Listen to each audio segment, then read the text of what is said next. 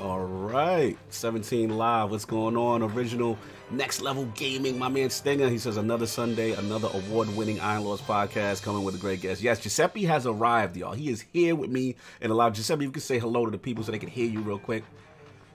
Hello, everyone. There he is. See, the legend. Very smooth. Very smooth. So, yeah, man, we just waiting for Addict. All right, cool. Thank you, Iron Mike. Waiting for Addict. King will arrive soon. I'm going to mute when King, because he always comes in with music, and we're not trying to get copyright strike. So, we will not do that. Solve is always smooth, late. Yeah, Cat Daddy, man, I see that boss in the prophecy is real nice. Yeah, you know, and Destiny. That's a great dungeon. All right, y'all. We will see y'all in a bit. Just want to do a little quick mic check, and then we'll get the group in. Addict, we're always waiting for Addict. Sinister, yeah, Addict. Now, Addict, what's up, man? He wasn't sleeping. What's going on? What's going on? All right, fellas. See you in a bit.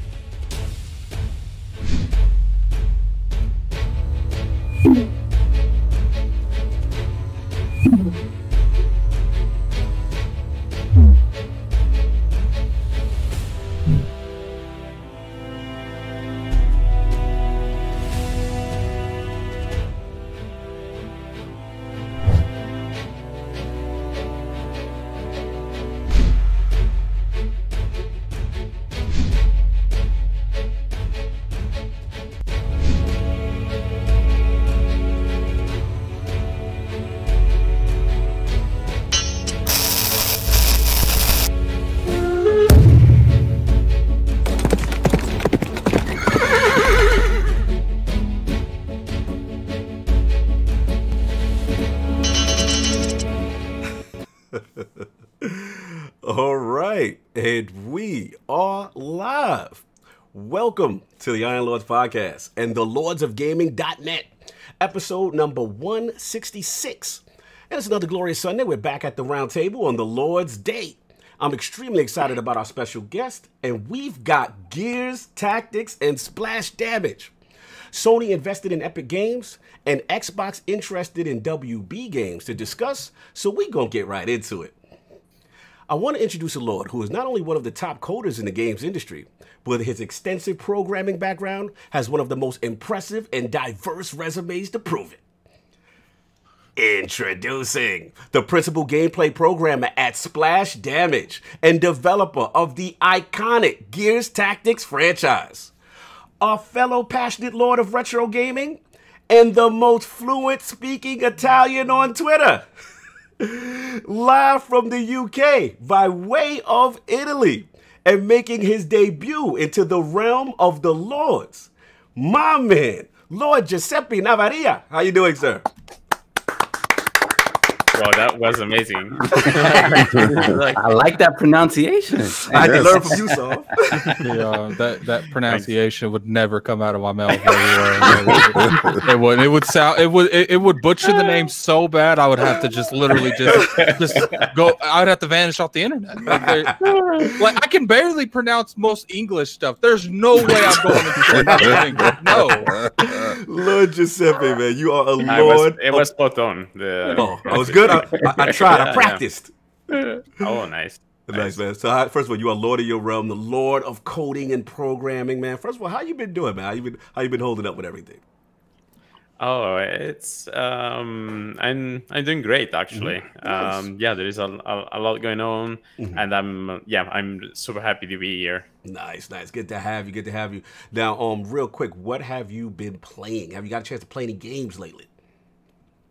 Oh, well, right now I'm actually replaying Persona 5. Ooh, nice.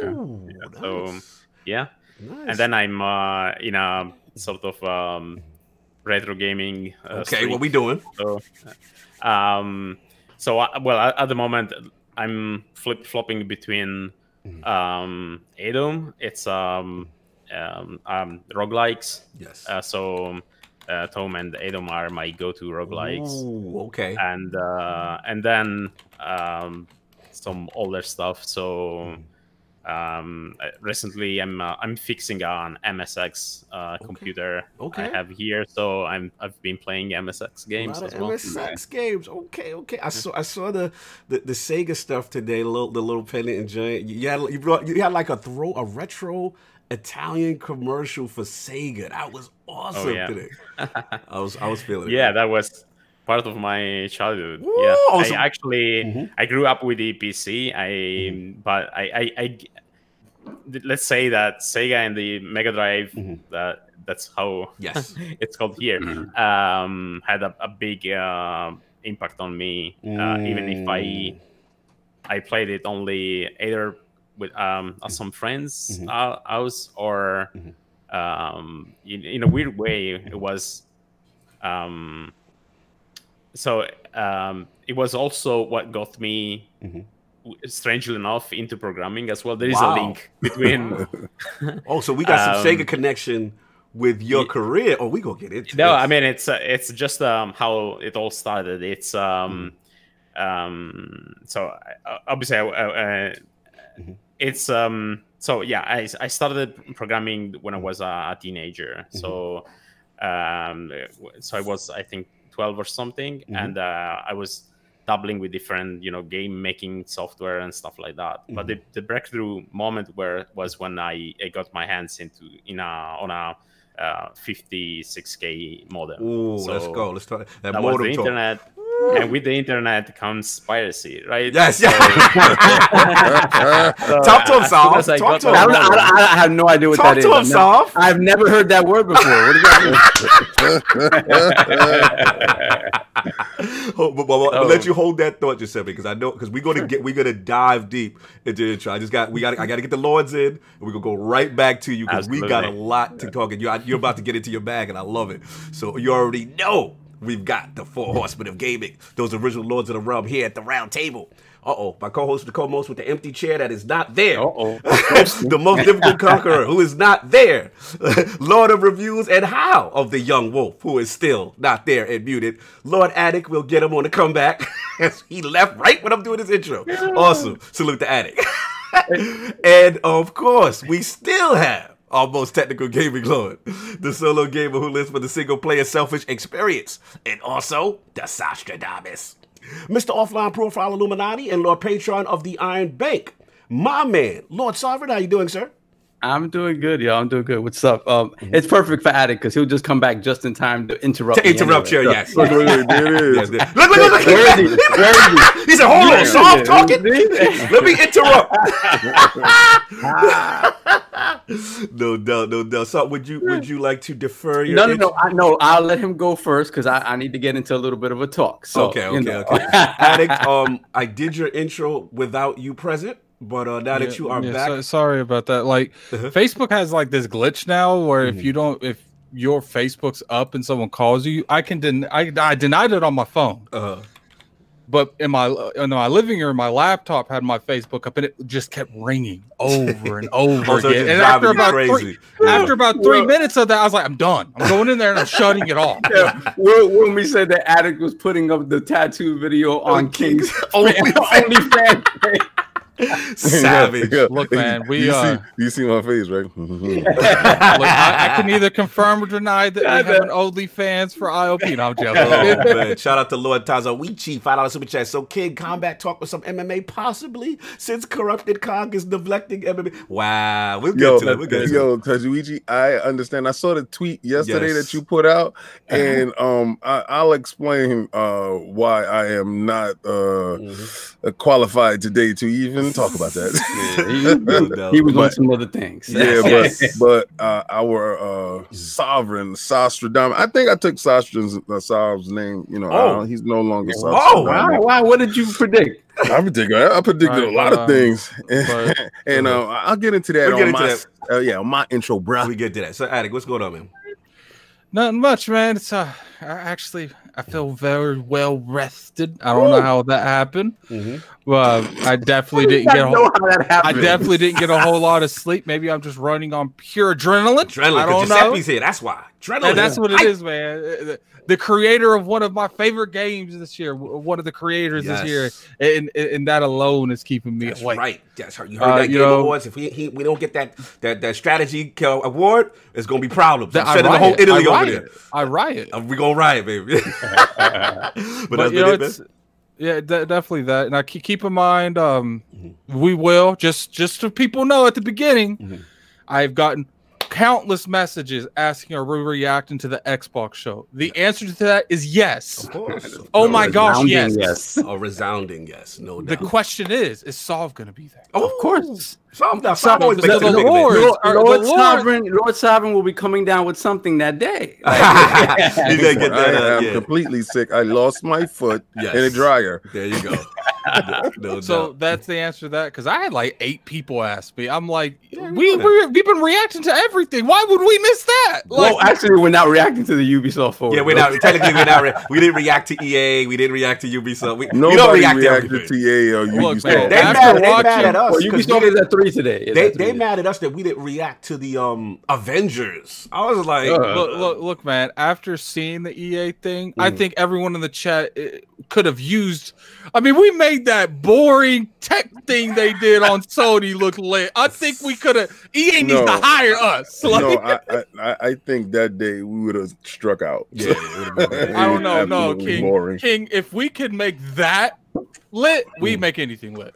Well, Mark Cerny did ask for people's ears, so that alone made it lit. Anyway, so that has been it, sir. Because I need to get it to solve. Yeah. That's Pause. No, pause. Correct. Pause. So we get into solve. Relax yourself. Solve. What's going on, man? Chilling, man. I finally finished it on Wednesday. Day after. Man. I'm doing a spoiler cast on Monday on Dolph Castle X channel. So we can really break down the psychology of each character, like I thought we was going to do, and get into all the y'all needed me. Y'all needed me. You know. Yes. Listen, you're available Monday at 9 p.m. I'll be in there, so I'll send you a link. I'll see if I can get here. But got Last of Us 2 completed. It's done. I will say this: I started to listen to you guys spoiler cast a little bit, and I didn't finish it yet. But I'll say this: I think everything that they set out to do, for the most part, landed. For the most part, I think this is a game that only Naughty Dog can make. I think this is a game that only they are willing to make, right? Because of the narrative twists and turns and the way they decided to tell this story. Now, for me, it falls just short of masterpiece, and it falls there for a specific reason. Obviously, I won't say the details, but spoiler free. There is a point where you sort of think that the game is over. Yes. And it's not. And the things that happen to propel the story forward from there, specifically something that Attic mentioned about character motivations, it didn't make sense to me. So hold on. Out of curiosity, obviously no spoiler. You give this a 10 out of 10 like King does? No, I don't. No, he don't. He gives it a 9 out of 10. No. I thought you didn't even. Did you say no? Not even a 9 out of 10? No. Make no mistake. Everyone should play this game. Whether you're gonna love it, you're gonna hate it. In terms of this thing that people have with the love for the characters. Yeah. You got to remember, like Neil Druckmann and the actors, they love these characters more than anybody. So they had to make the decision to tell this story in the way that they did, knowing full well how people would react. All of that aside, you have to always remember this is their story to tell. Right. King has always said that. You have no agency here. Either you're on board or you're not. Thank you. So I will say this, but it almost broke the game for me because the motivation. Wow. I gotta put the Addict's World in motive. This is Addict World talk. It's like I told you, Cognito. Like it's not that the game's bad, because it's not. It doesn't make sense in a lot of scenarios. And I think for the most part it does. I don't. No, I said in a lot of scenarios. So this one singular part. This is a specific part. I know what he's talking about. Right, that propels you towards the climax, towards the conclusion. Right. And the motivations in that moment to take you. Now, mind you, for me, I feel the ending and everything is fantastic. Okay. I just felt cheated because I felt like I didn't earn that. Gotcha. Because of what happened just prior to that. Right. Got you. Okay. Fair enough. So to the point where I was like, I had to get up for a minute. I was upset. Like at the way it went down, I was upset. But at the end of the day, I mean, I think much like the characters in this game, I had to get over it. Okay. And I got over it. I don't get over anything. Yes, Attic, we know. No. Yeah. So just because I have to agree with them, don't mean I ain't. That's the sovereign world of thinking right there. This is the Attic world. Okay.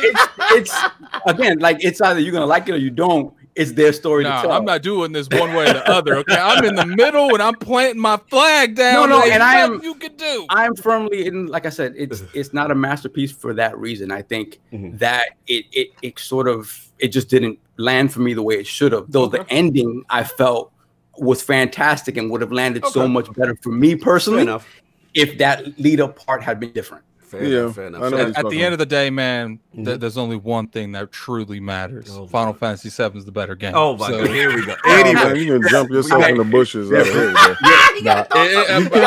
not kidding. I'm legitimately not being like. I'm gonna say this. I'm being serious. Me too. I'm being real serious too. Shout out to the genius of Neil Druckmann. Shout out to the genius of Neil Druckmann. I can't. Did you put it into the bushes? Because I honestly think 7 is better. I can't give a genius to the Final Fantasy, and the reason why I can't give a genius to the Final Fantasy is like me rewriting Ether. Like me taking the bare bones of Ether and saying, you know what, Nas, move over, baby. Let me put my flavor on this. And it's for a new generation. We get the new generation. I know we about to do Game of the Year talk, but we haven't guessed it. We got a lot of shows. Yes, we have a lot of things. We got to move on. Let's get this super chat. Shroom King, $2 super chat. You need these to get over things at it. Wow. Okay. Because you know they in my pocket. Oh my God. So look, so pretty much Christopher Hart's agreeing with me. If he's agreeing with me, the world's gonna end. He said, I agree, Final Fantasy VII is better. You hold on, Christopher Hart slandering a Sony title? Whoa. We might have to document that. They're both Sony titles, technically, right? With another Sony title. With another Sony. You gotta leave Christopher so soft. That's been pretty much it. You got that done. Yeah, that's pretty much it. I needed a little sort of like cool down after that, so I picked up Curse of the Moon Part 2, the Bloodstain. Yes. Which version did you pick, sir? I got the Switch version because Switch coming in hot. Let's go. That's the Game Pass. That's a dub, sir. Is it in Game Pass? I know Crosscode is in Game Pass. I don't know about. No. I got that Bloodstain. That's in Game Pass, sir. Don't you love how Cognito specifically baited out the Switch so he could put that emote, and it's still going. He still hasn't put it off yet. Lord Giuseppe, the Switch here gets a lot of love, so we just try to educate people that these titles are available on portable. On multiple platforms. I love my Switch. Wait, hold on. What did you hear that? Could you repeat that, Lord Giuseppe? I love my Switch. Coming in hot. Let's go. See, some people appreciate the finer things in life. Cognito, we're gonna talk about how you was regretting playing Mortal Kombat on the Switch and not. No, we're not gonna discuss that. So we're gonna move on. We're not gonna blast you. The parts of bigger games are hit and miss. I mean, they are interesting technically, but they are not great to play. But the original games or the indie games are fantastic. Fantastic. Yeah, absolutely. And of course, we have the newly tattooed Incredible Hulk of this, aka the Excess Gamer, the Lord of Combat Sports. King of the statues, who demands nothing less than that premium experience. It is the leader of the Fraud Alert movement. Woo. Beloved Lord King, how are we doing, sir? Feeling good, baby. We had combat yesterday. Yes, sir. We had 7-hour tattoos yesterday. Shout out to Wilmy Hood on the 7-hour tattoo. Because the tattoo artist, Pony Montana, wanted to have symmetry on my chest. The nipple area is definitely completely scared or what's going on. You know, heard all the ruckus going on, and the nipple came out. I was like, "What's going on up there?" So we have the crest. We have the crest of the Lords now officially tattooed on your chest. Is it official? How does it feel? How does it feel, sir? I feel like I was under. It feels tender right now. The knife for 7 hours. Yeah, we did take a break. Which is it's whatever. I'd rather just go through it. Just keep going. But somebody had came in to get a tattoo, and the way we had scheduled it, the King messed up. But shout out to Full Moon Tattoo Artist Studios and Pony Montana for taking care of that tattoo. My God, the chat. And I was giving Wilmy Hood pictures updates while it was going down because he had his grandson with him yesterday, so he couldn't do the live FaceTime with me.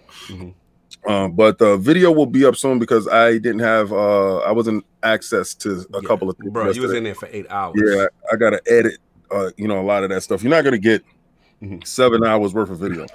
Shout out to you for putting out the preview You know what I'm saying? To give us a little taste. Like, you even have to do that. Like, that was love. Like, give us a little preview. No. You definitely gonna understand. If you want to see the nipple in full effect, you're gonna have to pay. You have to be a Patreon member. You're gonna have to be a member of the realm. The nipple is not fans only. Shout out to Tasuichi with the follow super chat. He said, "Where's King's OnlyFans leak?" Yeah, exactly.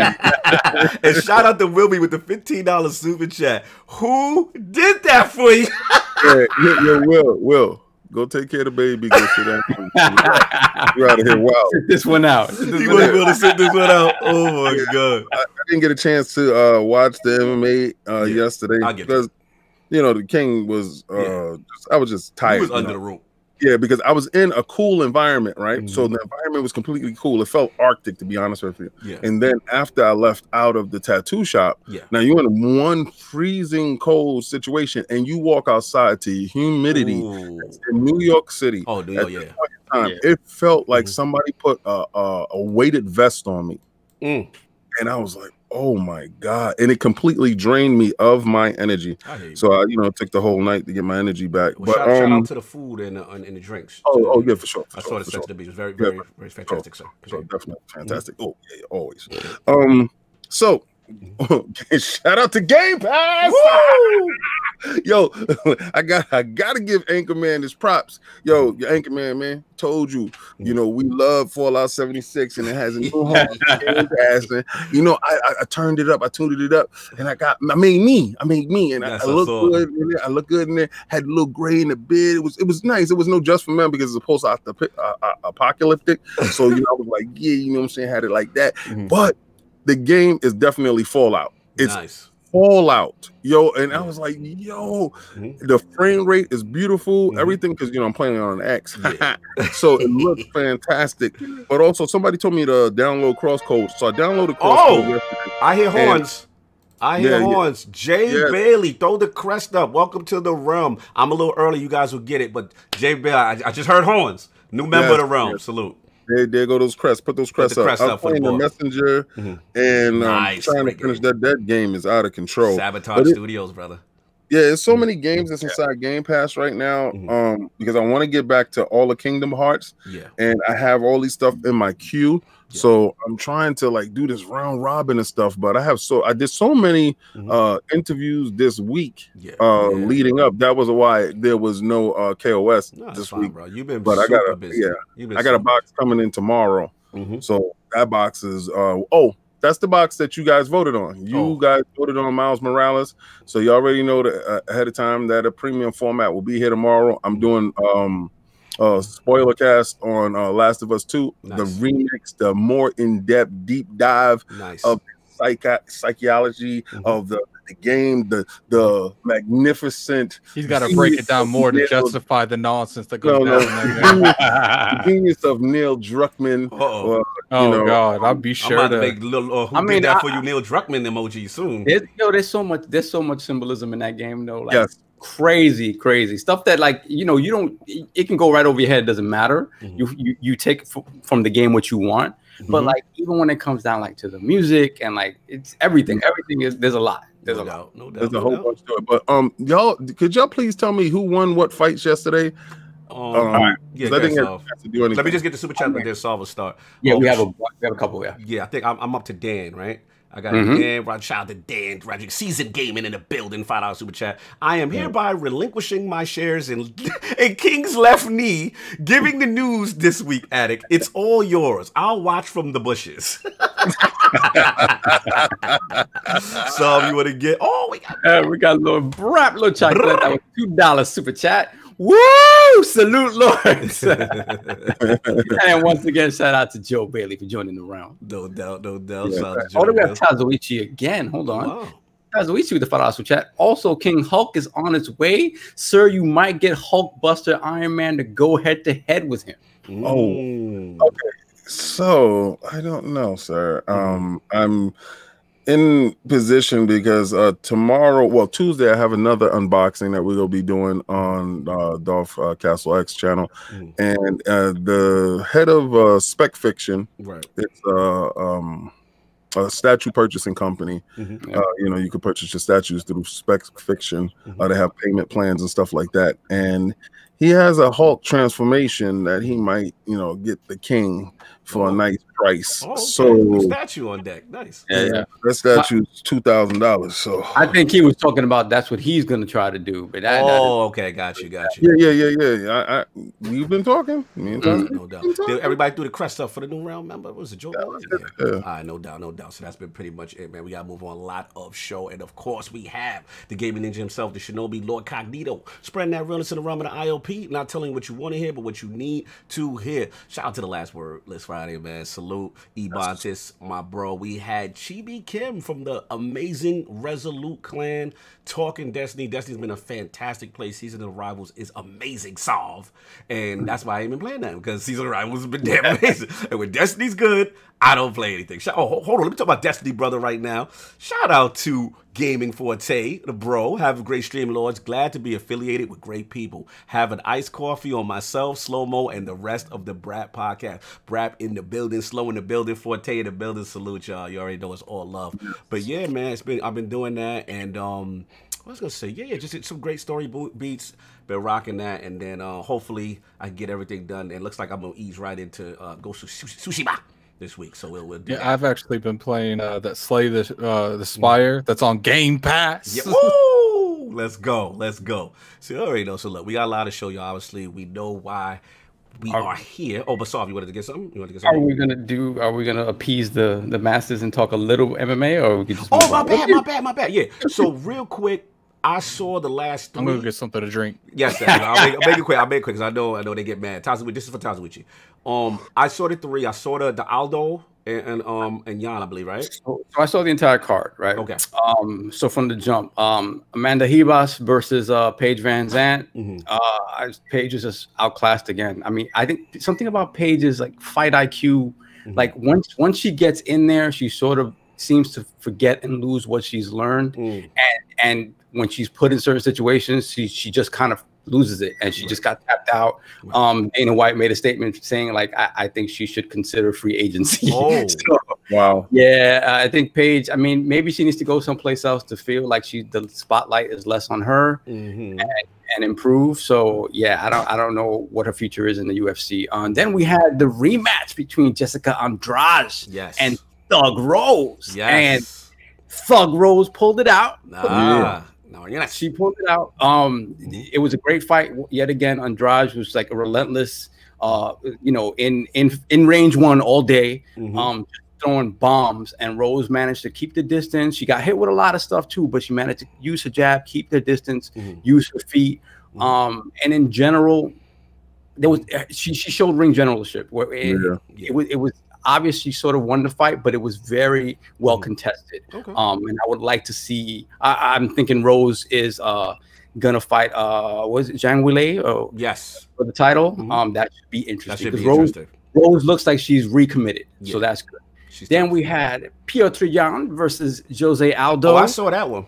And he hit him in a body shot on the ground and made Aldo look like he got shot. He hit him with the caca maker. Yes. So Aldo, the thing about Aldo is, man, he looks great for his age. He still has the body. The thing about Aldo is you can't teach an old dog new tricks. And Aldo, he's just not built to be standing in the pocket with people anymore. Like too many wars, bro. Too many wars. Like he's not built for that with somebody who can go toe to toe with him. And he doesn't really utilize his jiu-jitsu at all. So when he decides that's what he's going to do, which is 99% of the time, he's probably going to be on the receiving end of an L, because it's just like the chin isn't the same no matter what you say. He took some good shots here, but it's just not the same. It's just not. Saw that. Salute to the boy. It was a good fight, though. There was a couple of moments. Aldo did have some moments, though. Yeah, absolutely did have some moments. Aldo moments when he just kicks the leg out from under. Kick the leg, make you spin. Yeah, I saw that. And then we had the featherweight championship rematch with Alexander Volkanovski versus Bless Max Holloway. Max got robbed. Straight up. Max got robbed. Again, fantastic fight, well contested fight all the way through. Volkanovski again using the fact that he has issues with height and reach when it comes to fighting Holloway. He managed to move in and out very well. He caught Holloway with a lot, but I think Holloway just kind of commanded the ring for the most part of that fight, especially the first 3 rounds. It was sort of obvious. So to say that he lost that fight was, I didn't see that. Judging in MMA, man. And MMA. And then, of course, we had the main event. Scarface! Let's go. Nigeria. Let's out. Yeah, okay. Kamaru Usman versus Jorge Masvidal. Game bread. And honestly, Usman did what he needed to do to win. Shout out to the boring style. Yeah, the boring style. Not pleased. People were not pleased at all. And Kamaru Usman could care less. He could care less, bro. Yeah. So Usman got the win? Oh, yeah. He got the win. He controlled him, man. He controlled him. In the beginning, Masvidal managed to get, he managed to get his combos off or whatnot. But the thing is, he was just not ready for Kamaru's ground game. Kamaru, once he saw he could take him down, it was a wrap. That's all he was doing. There was one moment in the fight, I would say round 3, where he had like a side lock, and then he just tossed him. And then, why are you laughing at it? You're out of control. Because, I know dudes out here salty. Oh, yeah, I'm salty. I ain't gonna front. I like gay bread. I'm very salty. I know. You're not a Masvidal fan? I thought you would. I love the guy. Oh. I'm just saying. I know how dudes feel. Okay, listen. I'm really indifferent with it. I like the dude, right? I'm not really, like passionately behind him, right? So, but I know how dudes, when they be like, "That's my champion, get the win," and it didn't happen. I really thought he was gonna get the win, but he's not gonna be blasting out people with the knee because they're not gonna run to go tackle him real quickly in the beginning of the match. So come on, that's all. Yeah, Kamaru's just, he doesn't care about that. He's gonna play to his strengths, which he should. But Masvidal, again, he was prepared, but not obviously wasn't prepared. A couple of days though, so if he only took that fight last year. He always keeps himself in shape, right? Like, this is a new Masvidal now. So but he needed to be ready for the ground game, and he just wasn't. He just wasn't. Yeah, shout out to him. He just wasn't. And that's it. So it's gonna be interesting. Shout out to Fight Island in Abu Dhabi. Yes. Salute to the no crowd. But it felt like it was more. It felt more. I can't. That's why it's hard for me to watch UFC. Toss with you. This is why it's hard for us to do. For me to do the UFC joint, because it's just not the same. When they come in the ring and you can hear them coughing and you're like, no, but it gives it a nice gym feel. It gives it a different atmosphere, and you get to hear a lot more, because a lot of times you don't really hear the impact of punches. You don't really hear where you know what it is though? Game changing stuff. It almost feels, and I know this is probably not true, but it feels like almost they're not in it as much as they would. Because you could tell when Masvidal's coming in, he's like, from Miami, he's hyping himself up, laughing. Well, you have to, because remember, all gladiators need to fight off of the crowd. That's the crowd. That energy, that switch. The reason why I don't like watching UFC right now, I'm almost finished this episode. We're gonna get into it. I'm sorry, but the reason why I hate it is because I know a lot of dudes that fold under them lights. And when there's there's gym, come on, King, you know the truth. There's gym dudes, and then there's dudes that can perform under lights. And I think Masvidal is a lights dude. And for whatever reason, I'm not taking that away from. So all right, so listen, this is the thing that Dana was having a problem with. Football is going to introduce artificial crowd noise. They've been doing it for years, but this time is going to be a little bit more out there, because there won't be anybody there, and then you will hear the artificial crowd noise.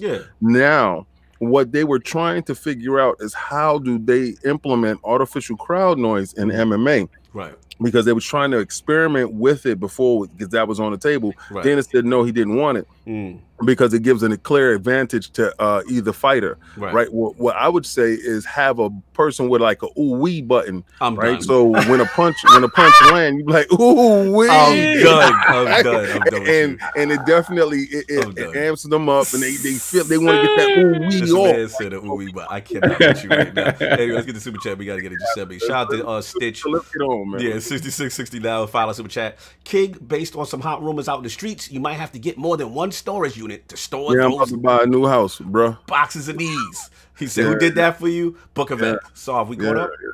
Yeah, well, we have Tazuichi again. Undercard over-delivered. The main card was okay. The undercard was the gem. You got to watch more unnamed fighters for undercard fights. Trust Oldemir. Oldemir got KO. Yes, that's a fact. So look, man, we got all that out the way. Let's get into the main event. The reason why a lot of us are here. You know what I'm saying? We got to talk about the amazing Lord Giuseppe in the building, man. So let's get into it, man. Obviously, you know, you got to talk about your video game system history, you know, your passion for retro gaming, and of course, as one of the top coders in Italy, you know what I'm saying, his journey, what led you to Splash Damage, and of course, becoming the principal gameplay programmer at the amazing Gears Tactics. So, Lord Giuseppe, let's start from the very beginning. What were some of the first video game systems you had, and what got you into gaming? So I started with a PC. So my first computer was a 286 machine, like so MS-DOS. Nice. And that was yeah, I was 7 or 6 years old. Wow, baby. And that was and that was because it was just from my my dad's office. It was an old machine by the standards of that day, and it was just so this second-hand PC.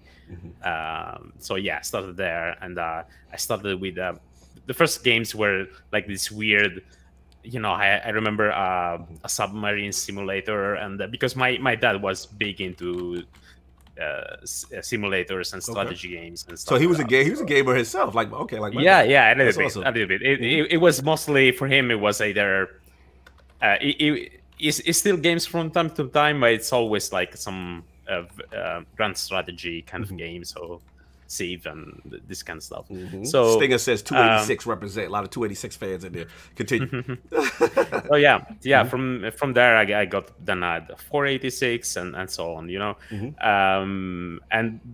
but the first games that really made an impression on me were the first one was Prince of Persia.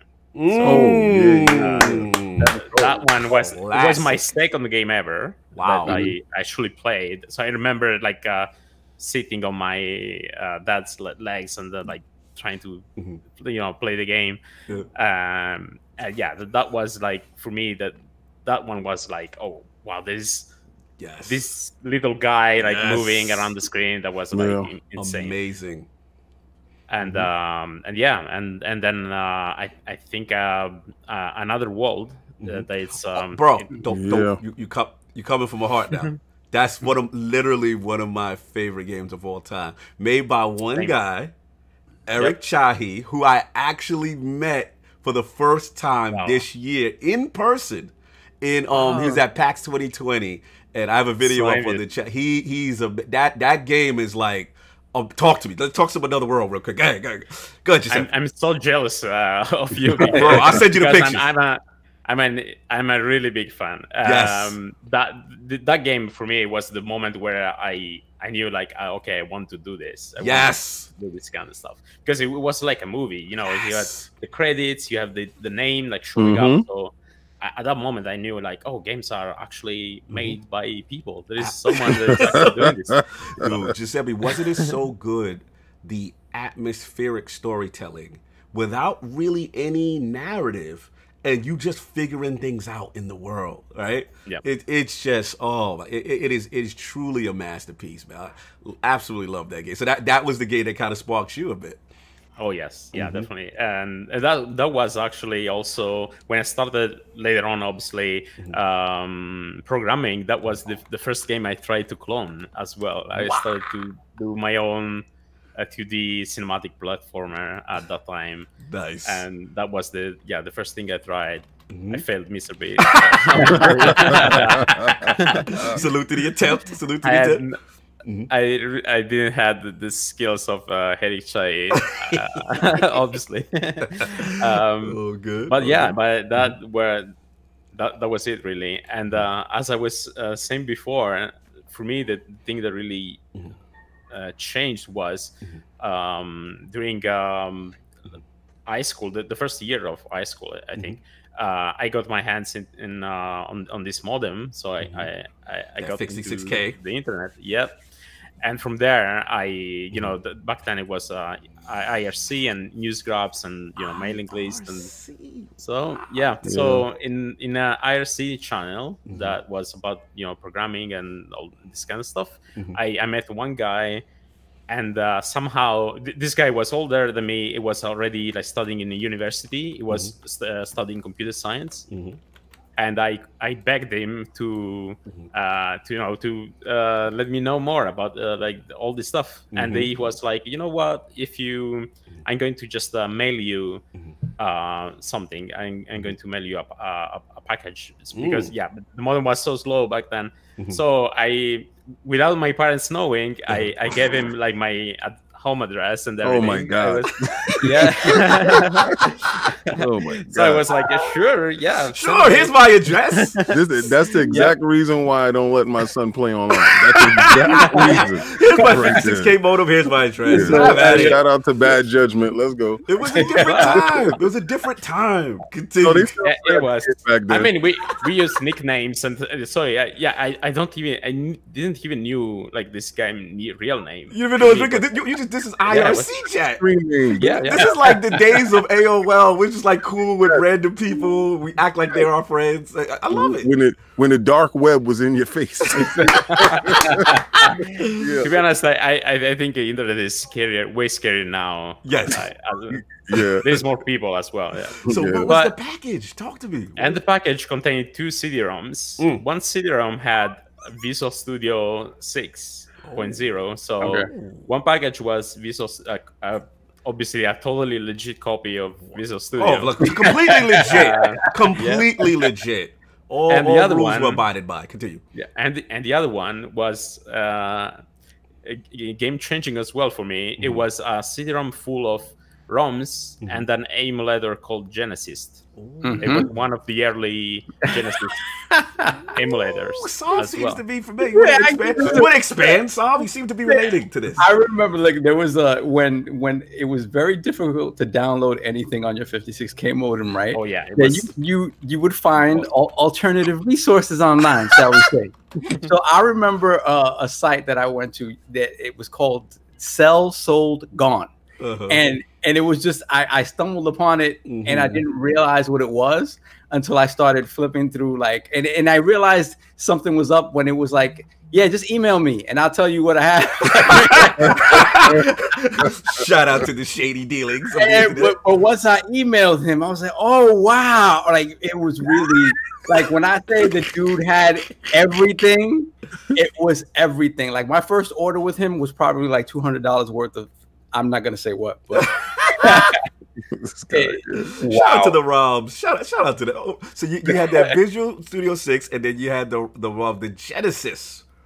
Talk to me. Yep. So from there, I started learning C++. Nice. With that copy of Visual Studio 6. Wow. And I started learning DirectX. And yeah, there was DirectX 8 and then 9. So the first shaders and stuff like that. Wow. Now, was it daunting at all for you? I mean, because look, I work in IT, but I tried my hand for a second at program, for a second.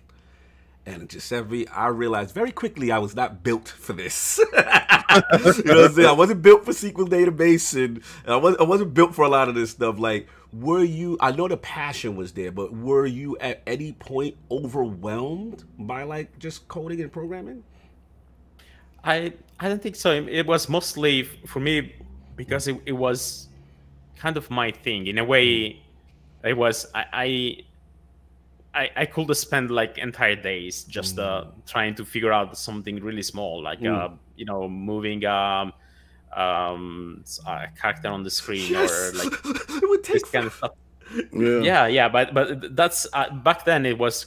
I think there was this element of you know, discovery as well. At least for me, because you didn't have like tutorials on YouTube or this kind of stuff. So there were this group of people in, you know, newsgrabs or in chats and stuff like that they were doing their own cool stuff. Yeah, and they were like sometimes like sharing this, but there was not a real like community for me. It was just me trying to figure out stuff out back then, and so that didn't really. I didn't have like a goal.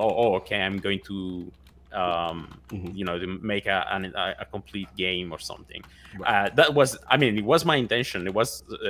I always tried to make like this ginormous game that was like always like impossible to do. But it was like something that.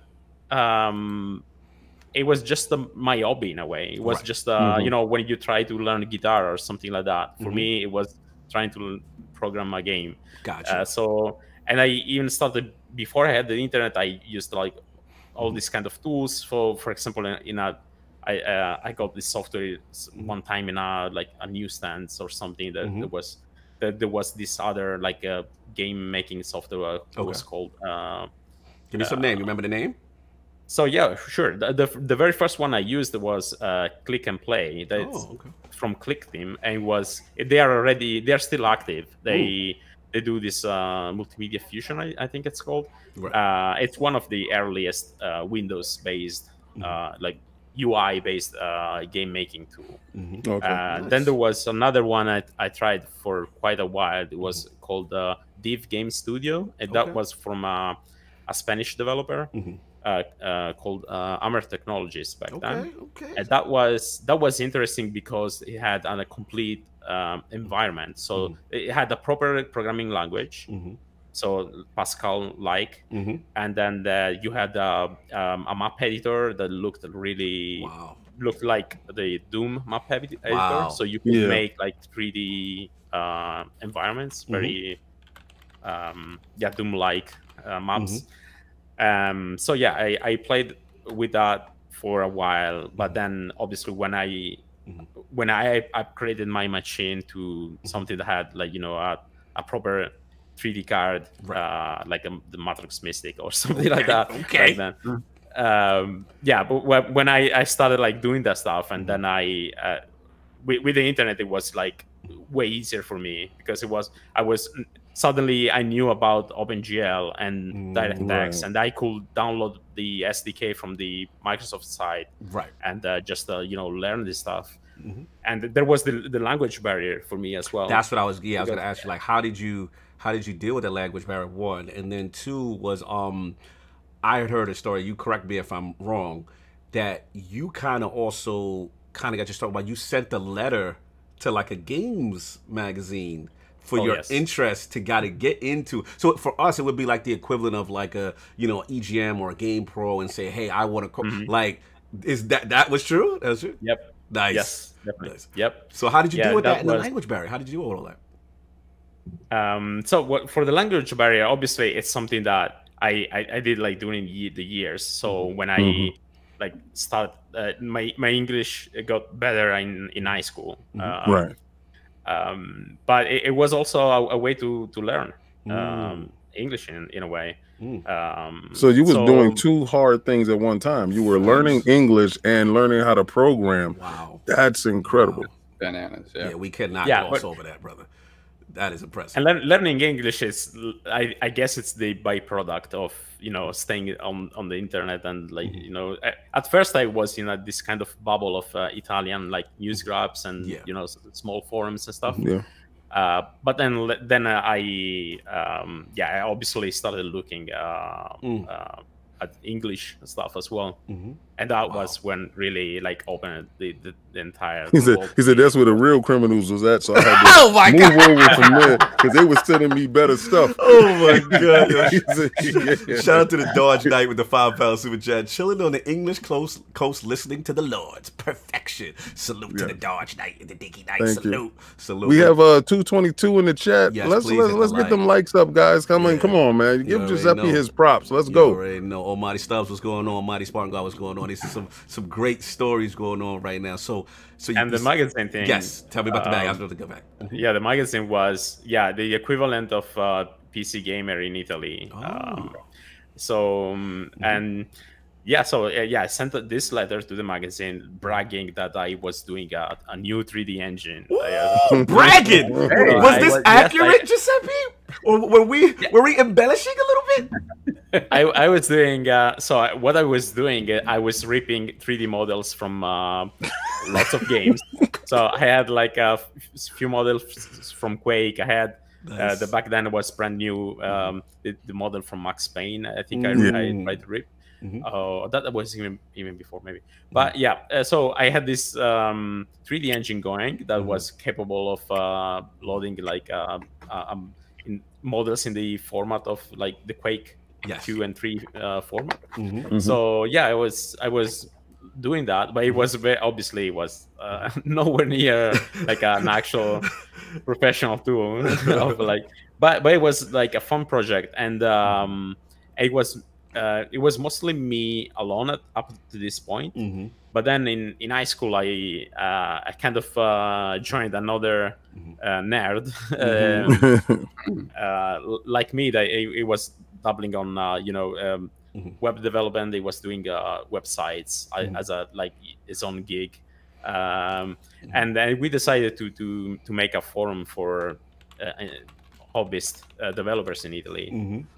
So it was 2003, I think. Wow, when we did this forum for Italian speaking game developers, let's say.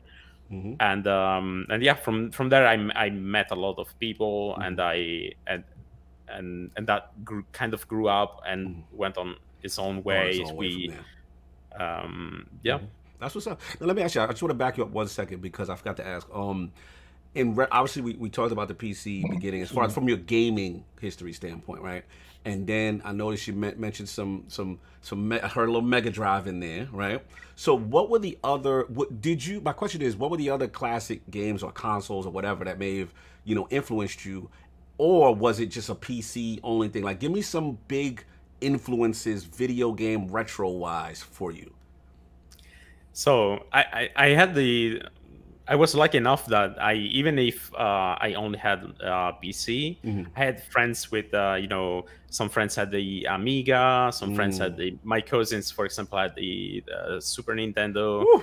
And so I got to play a little bit of everything. And we also had an arcade just next to my house in my little town. It was a very shady place. It was sounds like a mod story. Continue. Yeah, it was something that my parents actually they were like I used to play Street Fighter 2 in the arcades or Outrun, whatever. And but my parents would got really they were not happy you were visiting this establishment to play video games. Yeah, he was very disobedient. It was really, and to be honest, they had their reasons. That's right. This place was like going back and now that I know more about deep in certain aspects of Italy. Little town in Sicily. A little town in Sicily. That sounds like a new movie. I like that. A little town in Sicily. Shout out to him playing video games in the Godfather's house. Shout out to the Goombas out there. Salute. He's not playing. Awesome. I love how he said, "Now that I found out later." They went to the record trying to protect me. Oh my God. It's little Giuseppe. We know him. Come in. He's in the back. It's fine. He doesn't bother. He doesn't bother anybody. It's just little Giuseppe. Don't pay him about. But all jokes aside, so the arcade was still big for you as far as going there. Oh, yes. Okay. That's awesome. Yeah, I clearly remember like when when we finally had Street Fighter at home and in the Super Nintendo, that was like it's game changing. Big, yes. And you just stayed through it all the way through, as far as all the way up into what generation would you say? Did you taper off at any point, or like did you go through the 16-bit to 32-bit era, like, or did you just like PC out? Like where did you progress? So I got through all of them, but for me it was mostly the PC. So Gotcha.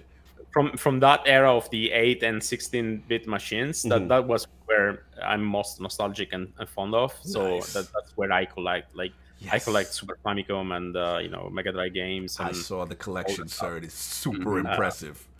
Super impressive, brother. Like, if anybody, listen, you got to follow Lord Giuseppe's Twitter because he's got some retro stuff up there, man. It is classic throwback stuff, man. It's so good. So it's like you're still able to find this stuff now to this day, right? I'm looking at his Fallout guy right over there. I saw you got a kind of brand new copy of Ninja Warriors. Ooh. Oh yes, that was my latest acquisition. Yep. What was that 4-player side scroller soft? Wasn't that? What was that? Ninja Warriors? What was that? Yeah.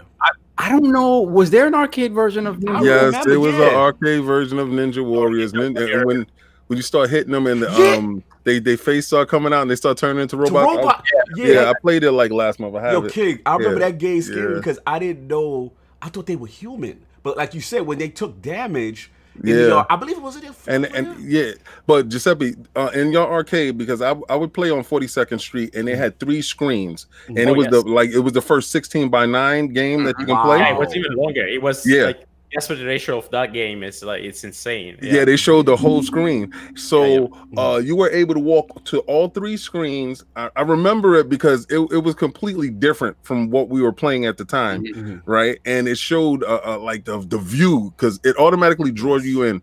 But then as you're playing as the ninja and they start to take damage, you notice, oh my God, I'm playing with a robot. At this time, right? And that was like the game changer because at first you was like, okay, they're humans, but no, the damage that they were inflicting and they're robots. It was the first like Terminator game. Yeah, it's scary. I'm like, I'm a Terminator. What is this? So, as a kid, I was like scarred by that. It messed me up. But you're right. Like the aspect ratio, right, was so huge. At that time, I don't remember a game kind of it was no game that had that aspect ratio except if you sat down in the cars, like if you were like using the cars with the steering wheels, you know, you had to pay $2 to sit down inside. So when you had those arcade machines, they showed you the big screen, but this was like the first like stand-up machine that had that wide screen, and that's why it stood out to me. Do you remember who the developer was? I can't remember. Taito. Taito. Soft. They even did like this kind of setup with the 3 screens. I think there was also a Darius game. Yes. That had like this same kind of super wide thing going on. But I never, to be honest, I never seen one of the original con-ops around. Oh wow! Because obviously, here in Europe and especially in Italy, we so like the actual original like coin up with the artwork and everything, it was quite rare to get one of those in the very rare. I would assume expensive too. I mean, it was such a unique setup. Let me just get the super chats real quick. Shout out to Say Cedric H with a $10 super chat. Stopping by to show some love. Salute. And then we got Stitch again. He keeps thinking we missing his chats. He said $5 super chat. King got his tat. Why Attic isn't wearing his uniform? That was not the deal. Fraud alert. Look, Attic is still waiting. I gotta protect Attic. He's still waiting on the trucker hat. That's the holdup. So we need the trucker hat to complete the cipher, and then King, he's all straight. We just waiting for him to do the video. Remember, the man just did an 8-hour thing. Give him a break. He go put it up. You know what I'm saying on the IOP OnlyFans. Y'all gonna get a chance to see that very soon. I'm just trying to look for Ninja. What was it called again? It's called the Ninja Warriors. Ninja Warriors. Yeah, King probably has it. Yeah, and the Super Famicom version or Super Nintendo version is the sequel. Yeah, that one is it's a completely different game, but it's also like sometimes they do this sort of it's a sequel, but it's also a remake of the first game. Yes. And recently they did that again. There is it's on Switch and on PS4. Yes. And it's pretty good as well. The latest remake, it's they redrawn the entire Super Nintendo game. They redid all the sprites. They redid the soundtrack, and it's amazing. Wow, that's what's up, man. So let's get into splash damage right quick, and I want to talk about like how did that opportunity come about, and obviously like splash damage is very unique. I feel in the sense of they kind of have their own IPs. And then you guys also help out on like the big games, the AAA games as well. So like, how did that whole thing opportunity come about? And also, what stuff did you work on also during the your process there? Like I think Gears franchise. Obviously, we know Tactics. We'll get into that. But just let us know like the games you've also had an involvement on your journey to Splash Damage? So before Splash Damage, I worked many years in Italy, even if Italy has a very small game dev industry, and especially when I started. Right now there are a few interesting companies out there, but I started in I got my first job in the industry in 2007. Okay. So I actually dropped university just to get a job, and I moved to Milan. Wow. And yeah, so I told my parents like, oh yeah, in 2 weeks I'm moving to Milan. Wow. How did that go over, sir? Yeah, that was quite a discussion. Similar to the arcade discussion. So you just moved to Milan? Wow. Yeah. I just moved to Milan. I worked on a game that even never came out. I think it was back then. It was the Wii has just come out. It was like the PlayStation 3, but this game was still like in this development limbo. It was for PS2. Okay, what was it there? Give me a name. Give me a name. It was called the Black Corsair. Okay. So if you Google that, there is probably like a video or something, but it was an awful game. It was one of those games that you know, it's that specific era of video games of shovelware when you had a game that had a little bit of everything, and it was like a puzzle game, it was an adventure game. It was like it's trying to be everything. But so I started working on that. Then from there, I worked on many other small companies, and I did many years as a freelance in Italy as well. Gotcha. Before leaving for UK, I made several mobile games as well. For the iPhone, for example, I worked on the Superbike series. It's yes. It's a motorbike championship. Oh yeah, motorbike champion, almost like in a MotoGP kind of vein. I remember. Yeah. So I worked on these SBK titles for a while, and then I moved here. I moved here to London. And here being London. Here being London. Okay, gotcha. I actually live even super close to the office. Oh, so you're right next to the studio. That's what's up. Nice. I live here in Bromley, and I moved here in 2016, and I joined Splash Damage after a week long of interviews all over the place in the UK. Okay. I got like a free a week of holiday from my job, and I planned this with my then girlfriend and now wife actually, and we that was the we did this crazy week where I will do one interview in a different city. Wow. Like every day. So it was like one day was Oxford, and then the other day was Sheffield, and the other day was like Leamington, and then and London. These are all gaming studios all gaming companies. Yeah. Wow. Yes. So because I did this few interviews, using Skype before, like the initial stuff. So from there, I got like a week worth of face-to-face interviews with gaming companies in UK, and then I was like, okay, let's try this. Nice. And so I do this kind of crazy week where I interviewed. It was 5 interviews in a week. So pretty much. So literally, did it come down to Splash Damage and others, or was Splash Damage just kind of blew you away and it was a perfect fit? So I already knew Splash Damage because I was a big fan of one of their first game, Wolfenstein. Wow. Enemy Territory was the multiplayer part of Return to Castle Wolfenstein. So I played that game for ages. I played mods of that game. I played I was a big Splash Damage fan, but I had other opportunities as well. But Splash Damage really got me with their the interview I did with them was really different, actually, and it's something that I try to do when I do interviews as well. In what way? It was really there was this human connection with the people I've interviewed. There was something that clicked.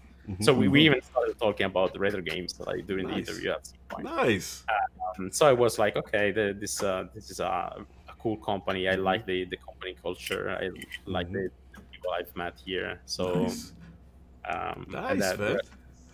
Yeah, man. I mean, one thing about, like I said, just looking at the site and a lot of the information that Splash Damage puts out, I again, looking from the outside in, you know, it seems to have a really cool culture. Like, you guys always seem to be putting out these videos and speaking to the developers. It feels like very family oriented, and they feel like gamers. Like that, I have to admit, just again, looking from the outside in. So based on what you're saying, it seemed like it resonated. You guys had that connection on the interview, and then, you know, the rest was there. So as far as you coming in, some of the first projects, was it the Gears franchise? Because I mean, Splash Damage's catalog, I mean, you guys did the Arkham series.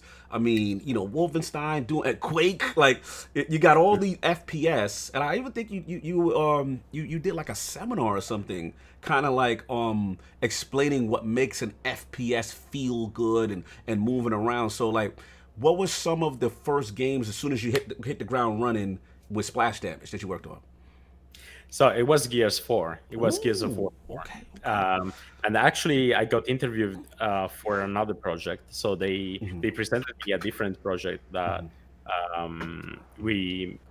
that never got past the prototype stage. But so I was interviewing for that, and then one day before starting working on that, I got a call, and they told me like, oh, it's fine if we actually move you to this other project, and they only say the code name. Right. I was like, okay, do I tell them that I don't know what that is? Or they told me, so I was like, sure. Oh, yeah, that sounds great. And then I knew that was something Gears of War related, but back then I thought that it was Gears Ultimate Edition. That was like support. Okay. Gears Ultimate, yes, because that was the remake, yes, on Xbox One. Correct. So I was like, okay, so I guess it's going to be like support for Gears Ultimate or something like that. Right. So just first day. Got it. Just out of curiosity, do you know how hard it's been, Giuseppe? I found this game. I found part 2. I've been searching the whole time that you've been talking. I've been listening and paying attention. But see here, the 3 screens is going to pop up right there. Yep. If you can see it over, and this is the actual one that's running off of the CRT. Right here, and yeah, this is it right here. See how it has the breakdown of the 3 screens, and they had used a special technology that it really wasn't 3 screens. It really was just 2 screens mimicking a 3-screen display. Wow. And just like you said, the Nintendo came out for TurboGrafx. It also came out for Genesis, but they were doing part 2. So I found part 2, like you said, that was on Super Nintendo, and I actually found an arcade game. Classic. I just like to bring back your classic, for you. So that's what's up. Ninja Warriors in the building, man. Real quick, just before you start, I know Attic, you had a question for Giuseppe. I was gonna ask, before you started working on the Gears franchise, was that a franchise that you played, or was it just something that you heard about that you never really had hands on? Oh no, I actually got an Xbox 360 just to play Gears 4. So it was. That's my only. What was the feeling like to work on a franchise of something that you played years ago? It's crazy. It's something that if thinking back at it, it's like something that just a few months before I was in Italy, like doing mobile games, and I was pretty stressed out. I was actually working on a PlayStation 4 game, but it was like an indie title back then. So remember the name? Yeah, it's Bookbound Brigade. It actually came. It's something that it's out. They actually released it recently. Okay. So it's a Metroidvania. It's a pretty cool game. But that was obviously like a super small team, and so it was completely different. And and it was something like I felt like, okay, it's either now or never, because it's like I cannot really right. It's your shot. This is your shot, Giuseppe. There's no room to grow. So yeah, and the interesting stuff was that when I started, so the first day I was like, okay, no, it's actually it's Gears of War 4, and I think they just had, there was like E3 coming up. Yes. And there was this mad rush at doing the E3 bug fixing, and they also later on they were working on we were working on the multiplayer part for the open beta that I remember. So there was like this big open beta event, and so that was crazy because it got announced, and I mean I didn't even knew that Splash Damage was working on Gears of War 4 when I joined, right? Because obviously they NDA and all that kind of stuff. I wasn't to be assigned to a different project, so they were like, okay, right. But then when I was thrilled. I was like super happy. Obviously, nice. That's awesome. That's awesome. And just real quick, I gotta ask you, because we assume, a lot of people assume, like, Coalition is just hands-on with it. Like, so is it a situation where Coalition says, hey, we need more hands on deck, let's bring in Splash Damage, you guys come? Like, how does that work? Because technically the Gears franchise is with Coalition, correct? Oh yes, yeah. The Coalition is the main developer. Because like technically contractors working for the game. Gotcha.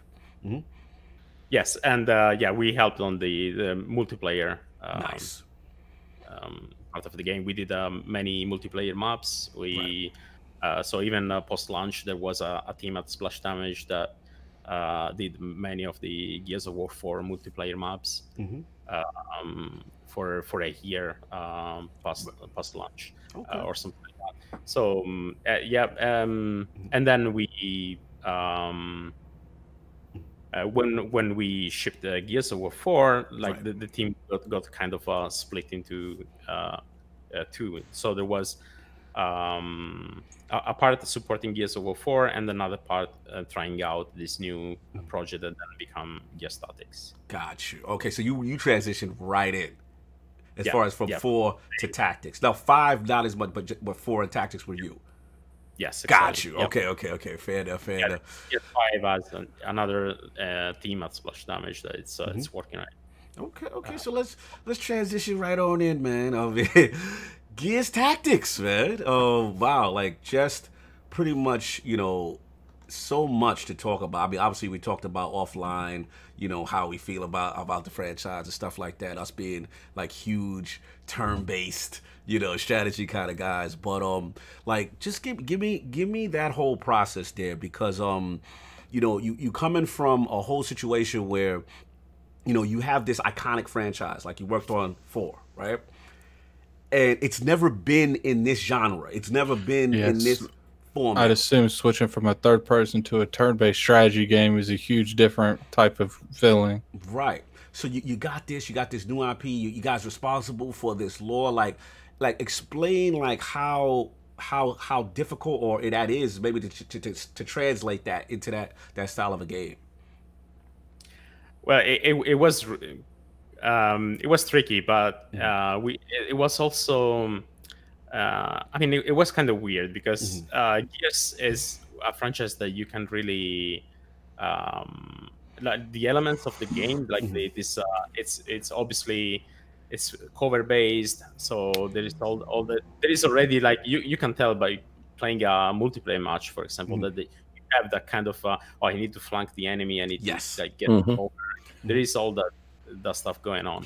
So it was almost natural to just bring the camera up and see like okay, what's going on here, and it kind of already worked, but then you need to iron out the design, and that's like we had an amazing team on that game, both on Splash Damage and on the side of the Coalition. And it was a different project also because for us it was a game that is actually while the past Gears games, it was us helping out. Right. In this project was this is you. We owned the game. We designed the game. We created this from the ground up. So let me back up 1 second. That you're dropping a major point there, because like you said, this is you. Like, you guys designed the game. Like, how does that conversation happen? That they, the coalition comes to you guys and say, we want you to make this for us. Like, how does that happen? Because that is a big deal. Like, to have the responsibility of this. This is your IP, right? This is Splash Damage IP in a sense, right? So to be honest, I don't think I don't know all the details there. Okay. What really happened from my point of view? We got this. I knew that when this kind of stuff happens, it's always like I knew that this idea of the tactics games was someone at the coalition. I think Tyler, then he became the creative director of the project, and the other people had they wanted to do this this project, so it was probably from them. But I'm just speculating here because I got into the project when it was these things happen in the background, and then you got the project signed, and you go like, okay, this new thing. This is what it is. Okay. So, like, I mean, but when you got the news, obviously, to what it was, and it's tactics, it's in this, universe. Like, how did those meetings start? Because from what I hear, this thing started out conceptually as a board game. That's what I was told, right? So, like, this article, and I think it was on Game Informer. I don't know. I don't remember the site, but if you Google a board game, gear statics, or something like that, it will probably come up with some photos as well. And yeah, one of the very first prototype of the game was our designers did this completely functional board game by also reusing the miniatures from the Gears of War tabletop game as well. So it was pretty cool. And yeah, from there you could already see some of the concept of the game already working. So yeah, dope. So I got a question real quick. I don't know if you'll have any knowledge to this, like when it comes to how closely was you guys working with Coalition? Like, was it like the biggest thing I think I really have is like, was there certain things that they wanted, like the animations to go, like the lore of the game? Like, was there a lot of things that your studio would collaborate with Coalition to come up with like a middle ground? Right. I mean, the Coalition is they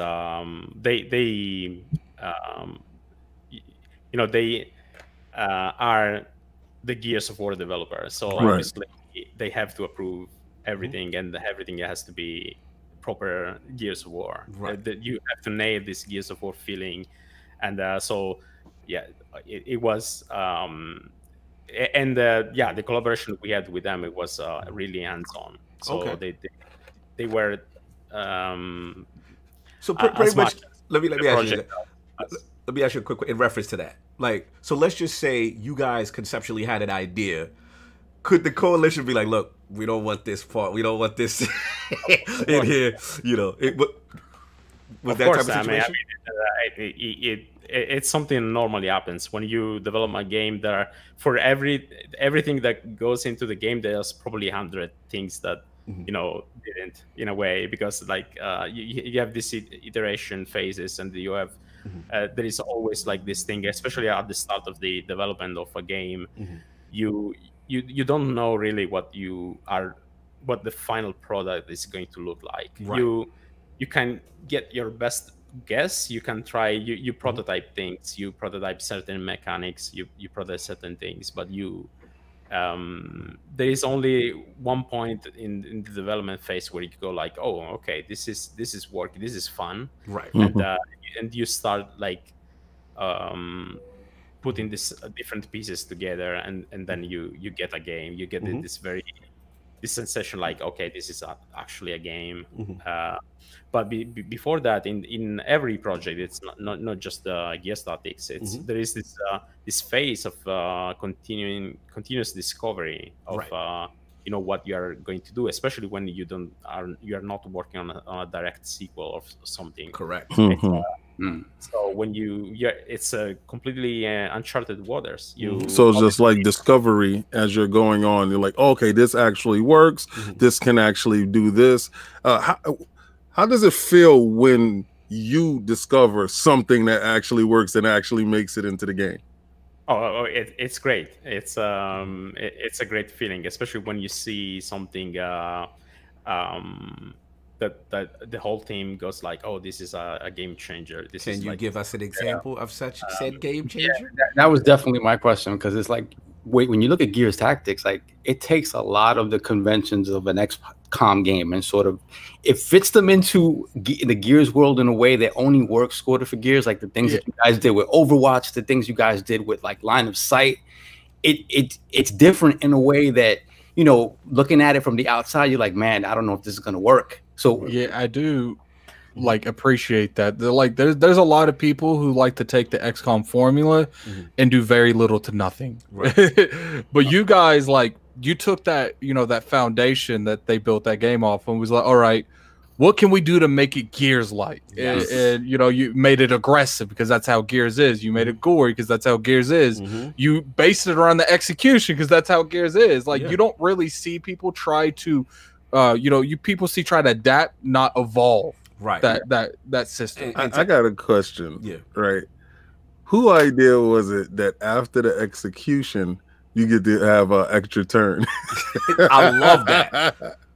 Because I think that is probably game changer. It forces you to want to get that execution off, so you could actually have another turn to get your man either back under cover or actually back in position for an attack or a flank or something of that nature. And sometimes you'll get put in a horrible position where you have snipers on you and stuff. And you was like, the only way I'm breaching them is if I kill at least 3 of these in some kind of lethal, gruesome way. And I'll have to like throw a grenade and be like, please just go down. Don't blow up. Just go down. Just don't blow up. Just go down. Execution. Good, Giuseppe. What do you think? I don't have a name for that specific feature. I think it was just something that I don't remember who was that actually was the mechanic itself. But it was something that really changed the game for us as well. It was one of those moments of clarity where you implement something and you discover, oh wow, that's it. I could just see you guys now, like when you put that. I'm sure I'm not a dev, but I'm sure like when you try new ideals and you play that first build with that new ideal, you guys probably look around like, this is it. Yeah, this works. This works. I mean, it's so cool though, because besides the executions that keep you going again, right? You have that again, because let's be real, this thing is overwhelming odds. If anybody who hasn't played Gears Tactics in the realm, when you guys get to play it on console, and yes, Shizno, he wants me to ask, when is it coming to console? I don't know if he can ask that, but they keep bugging me to ask you that. We'll get to it. I mean, I mean, they say it soon, but it's something I can't discuss. Even because we'll go with soon. We'll go with soon. We'll get you in trouble. Like you guys know in the chat, he can't answer that. Exactly, shit, no, come on, man. But look, at the end of the day, what makes it so cool, like I said, the overwhelming odds to going again, but also little nuances that I like, you guys. Like when I'm playing an XCOM game, I'm used to throwing on Overwatch a lot, right? So you go on Overwatch, and pretty much anything that comes in the vicinity, you can shoot. Not in Tactics. Tactics, you have to physically aim your vision cone down a specific path. And you have to be guessing. And it feels more realistic. So it's just not like this, I can see everything and I can react to everything. Yeah. You know what I'm saying? Kind of thing. So, yeah. So Overwatch was my baby. Let's go. Talk about it. It's a feature that I wanted from, I think day one. Like it's something that we probably tried like doing in this paper prototype a little bit. But it's something that it's one of the very early features that I knew that I the game needed it. Yes, I've noticed game types like that, if they don't have Overwatch, I'm automatically not as interested. Like, but even the concept of cone of vision, it was something that I already knew that I wanted to do that way. So there was obviously a discussion with the designers, but I think everyone was very interested in trying this stuff out, and it was one of the first things I've implemented. So I implemented this and you can see in the when the game was announced at E3, there is a very early video of the game, and one of the feature was this Overwatch cone. In a different shape on it looked a little bit different from the version we shipped, but it was like already there, and that build was really early on in the project. Gotcha. What I appreciate about the Overwatch is, like, once again, like, you guys didn't just take Overwatch from everything. Like, you made it your own. You gave it the cones. And what I like is, I was talking to Cognito, and I was like, man, it's like sometimes when I'll be Overwatch and I have like these assault rifles, I rarely go to the end of the Overwatch, because I noticed that if you go to the end, you're gonna miss every shot. So like, I'll bait them in the corners, and I'll put it like literally 2 feet in front of me. But the thing that's unique about it, that I want to give you credit, Giuseppe, is not only the way you as a player use it, it's the way the enemy uses it, because the enemy sometimes can have you dead to rights. But what they'll do is they'll box you in 3 or 4, and they'll have Overwatch cards. So like, hey, if you move over there, you're getting shot. If you move over there, you get shot. Like, the enemy is very aggressive with trapping, I feel. Like, that aspect of the AI is pretty brutal and amazing. And like, I just want to talk about that process of not only, again, the enemy is so many enemies, right? So more of them, but just this aggressive overwatching, like, with that. Like, could you explain a little bit of that thought process? So yeah, our AI team was really great in this project, and there will be I think it's called Epic Fest. Soon there will be a presentation on the AI system by our lead AI programmer. That will go into details, like on how the enemy, because another thing is that the enemies also move all at the same time as well. So we have this many enemies on screen because we can have all these combo moves that they do, where they group. They be getting on my nerves, man. Like, they really do. I'll be getting so tight because, like, they'll come out of those little emergency holes, and then the first thing they do is go over to my people and be like, Overwatch them. I'm like, because they can't move. And the funny thing is, like, they'll Overwatch them, and then I'll use like an assault with an invis to get around it, and then the moment I do that, they just start shooting everyone else, and I'm just like, wow. Giuseppe, it's the most aggressive AI I've ever seen in this type of game. I have a question. It feels aggressive, but it's to be honest, there are some rules that are so for example, if they DBNO you, they cannot kill you in the same turn. Like, that's interesting. Or for example, when they, I have noticed when they do Overwatch, they don't shoot you. Like, yes, they do that. Or another thing is that when if they just appeared, so if they just dropped from the sky or from hill or something, they are not going to shoot you directly. They're going to just position them. Which that makes sense. Yeah, because that would be completely unfair. Giuseppe, I have a question. Is this aggressive AI from the AI team a direct challenge or a direct result of the great game testers you guys had there? Because I'm pretty sure, like, if y'all had a board and it got past it, the AI team was like, okay, you know what, ramp it up a little bit more so we could teach them not to pass. Like, they clearly got past this part right here, this middle part. Yeah, I want a sniper here, not a sniper here. We don't want them passing that middle part. Like, Is it? Did you have great game testers or the animation team? Whoever was on the offensive side, because I call the AI the defense, right? So whoever was on the offensive side, did you have great players there that formed a fantastic defensive AI team that had to sit there and get mechanics to see what they did to break down the game to make sure, because I think this Tactics is probably one of the tightest tactical type of games that I've seen play or has played. So yeah, the whole QA department in video games, they are like the unsung heroes in a way of game development, really, right. because it's a grilling work. It's sometimes like testing games. It's it's not as fun as you can think like, oh, okay, I'm just playing the game, but it really involves like testing and knowing really the game inside out at that point, and really going and besides that, there is also obviously you have to the game is in development. It changes a lot, and there are bugs. Obviously, there are like hundreds and hundreds of like bugs and stuff that breaks every time, and so that's normal, like game development. But inside that, not only you have to find bugs and the repro bugs and so on, but you also have to play the game at that level. And by the end of production, we have some testers that were speed running the game, and there was people even in my team that were like completely they knew everything. They knew like all the builds and how to min max a certain class, or all that kind of stuff inside out. Even stuff that the designers were like, oh, you can actually do it. You know how I knew that you guys did it? I was doing one of the first missions is when the first boomer showed up with the what's that gun called? The boom stick? Boom shot. Yeah, the boom shot. And I remember killing him.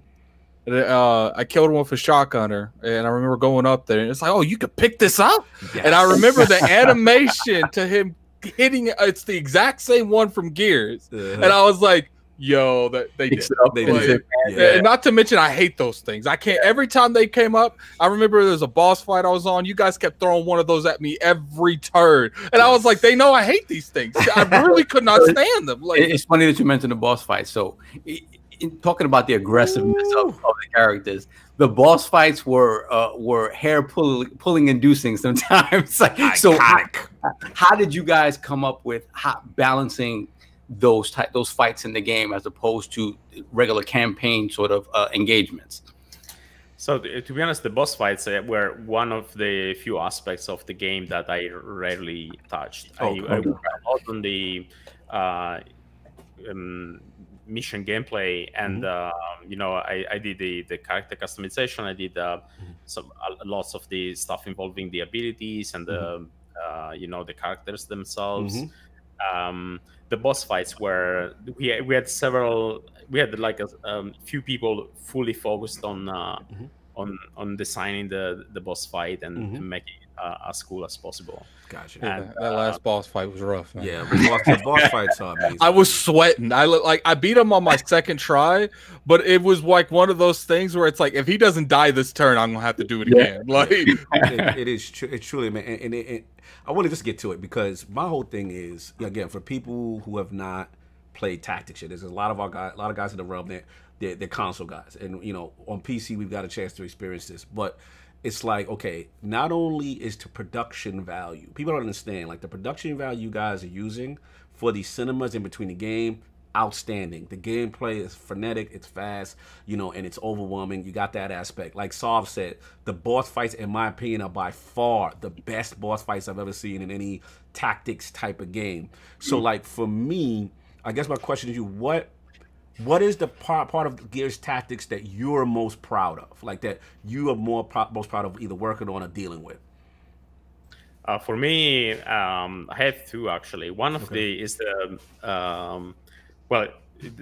the one I'm most proud of is the combat. Really, it's the moment-to-moment like combat. You have the sheer amount of abilities that you can use, and how fluid everything feels. So like moving your units, shooting, and using all these abilities. That was something I really cared about. having this, keeping everything like this kind of level of polish and fluidity that really, because as you say, the production values is on par of mainline Gears game. Big time. What was that? Unreal Engine 4, bro? The cinemas, bro. Yeah, it's the same engine as the Gears 5. Ooh, so fantastic. Continue. And then obviously, you know, there is a lot of at stake there.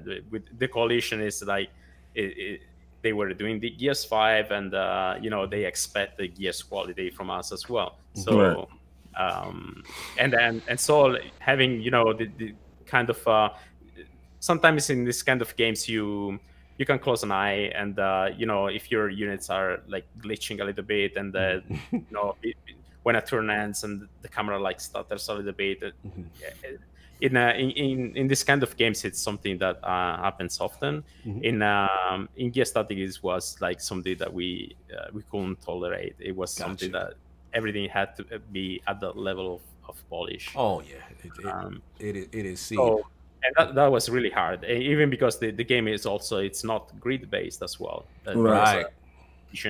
That we did early on. You just go as many times as you can till you can't go till you run out of those action points. Right. Which most of those games you can only move and shoot. On that game, like it's encouraged. Like the way you put that, you didn't want to go with that direction because you wanted to outnumber us, and you can't outnumber us without letting us shoot 4 times in a row. Like, facts. Otherwise, it'd be completely unfair. Shout out to Squirrely Dan with the Canadian 2,000, but July 23rd is soon. Shout out to Lady Era Cuts for the win. She's a huge Tactics fan, Giuseppe. She said, huge Gears fan here and love Tactics. Great job. Hope we could get more games in the future. Gears in this genre just makes sense. You know what's funny? She told me after she played that she beat the game first off, which a lot of people didn't. And she told me that when she played Gears 5, she saw the battlefield different. Because of how she played Gears Tactics, and she said it made her a better player in Gears 5. Like, now, Giuseppe, it's funny you said, because it's funny Addict said it too, because like it's well received. It's obviously our console guys, they can't wait to get a hold of it. But my question is, like, how did it feel when we call him Phil Dominus Spencer, put Phil Dominus Maximus. Excuse me. Yes, sir. Correction. Phil Dominus Maximus, soon to possibly be Aurelius. No, it's not possibly. Soon to be Aurelius. Let's keep the respect on his name. Just let King say it. Let King say it. Don't say it. Xbox's only begotten son. Thank you. We're huge fans of Phil here, obviously, in a row. But my question to you is, you know, I'm a huge fan of this genre. We're all huge fans of this genre, right?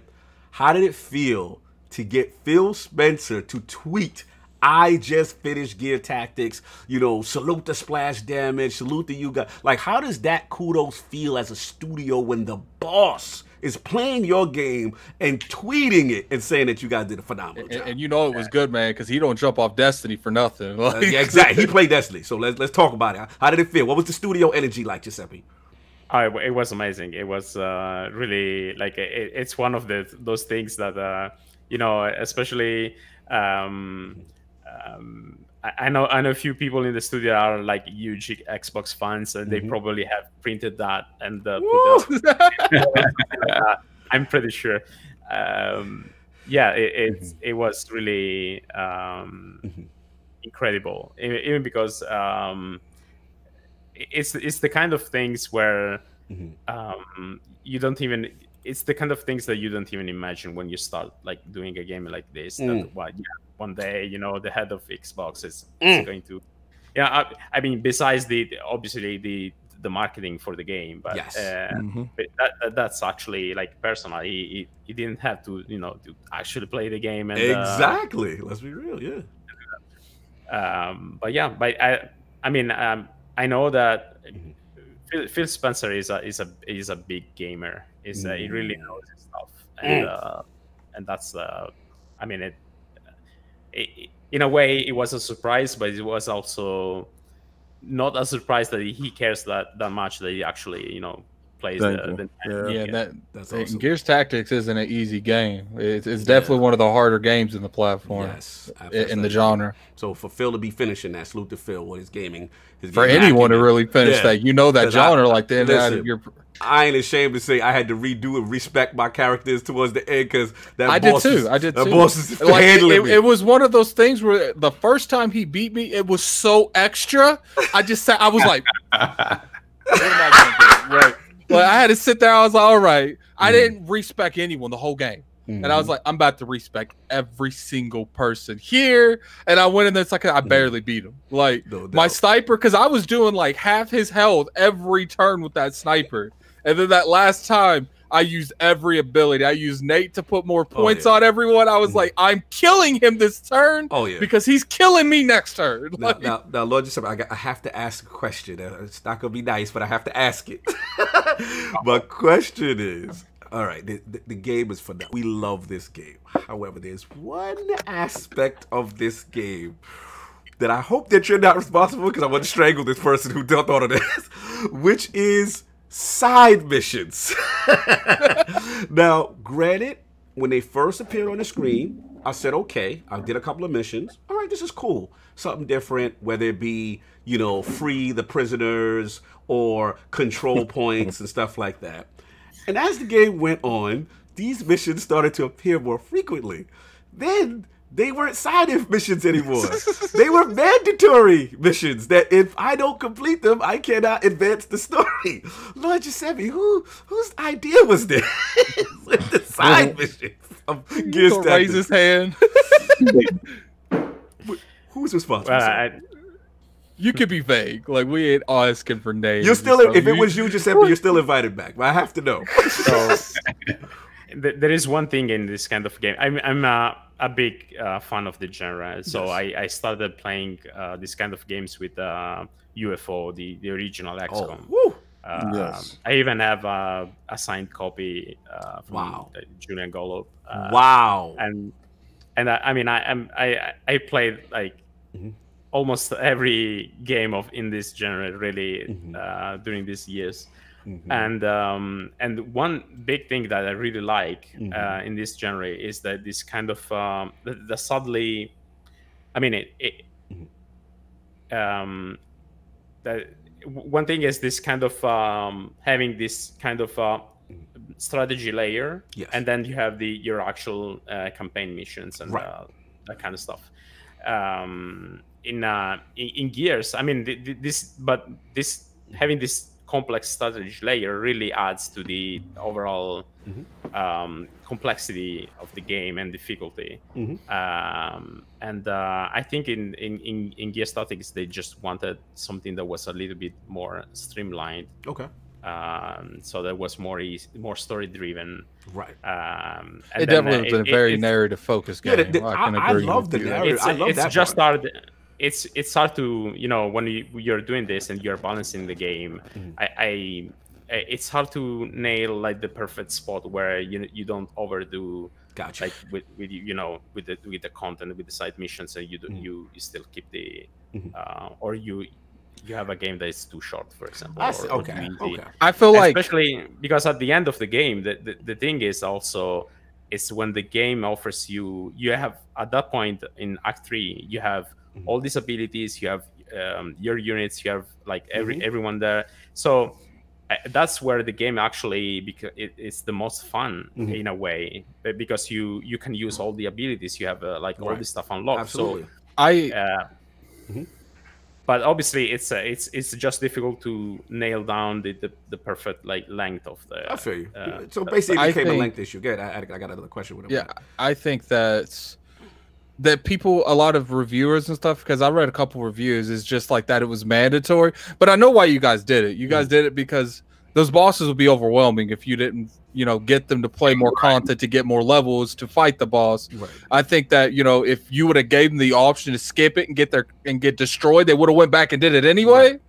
So, but you obviously when you're thinking of a blank plate, because the game isn't made at this point, you have to you don't see it till after it's done. Right. And I do understand where people were coming from that, because it was bothering me a little bit, but the gameplay was so good that I was I was looking past it because I wanted to play the game. But when I got to that last chapter, I was like, yo, because you guys, not only were you having us do the side missions, you were putting a handicap on us at that last. Some of them were like brutal. It was like we're gonna send 2 people in there, man. Yeah, that one with the snipers. You can only take 2 people. You have to take like all right. This is the thing, Giuseppe. Like, I love the aspect where, because let's be real, you start, like you said, you start getting overpowered, you start getting the abilities, you can start handling the battlefield, right? Easy. And then you guys knew that. So you start, okay, you know what, this last chapter, we know they can handle the situation. Let's make them uncomfortable. Yeah, it was like, but the part I did like is it forced me to take other characters, because they'd be like, yo, for this mission, you got to use Gabe, or this mission, you can't use this one. And like, it made you use specific things. And I was cool because I had my other units built up. I had an artillery guy. He was built up. I had like a lot of suppression and all that. So I was good. The only thing that was kind of brutal, they'd be like, you could only use 2 people. You got to evacuate them 10 turns. Good luck. I would literally, there were certain scenarios where I could only get like all my men but one. It would be like the random dude that was really good, but he wasn't a named character. And I'm like, that's good. I'll be like, oh, well, rest in peace. Because I ain't doing this mission over. It's out, man. He's done. He's over. He's dead. I'm not coming back for him. Exactly. So what did you feel about that aspect of the game design? Yeah, definitely. I mean, if I were to do another tactics games, I would like to focus on having a more implementing this kind of strategy layer, that even if you have this kind of repetition in this kind of games, your main campaign even in XCOM is sometimes it's like. Yeah, it's the gameplay that carries the whole game. 10, 20.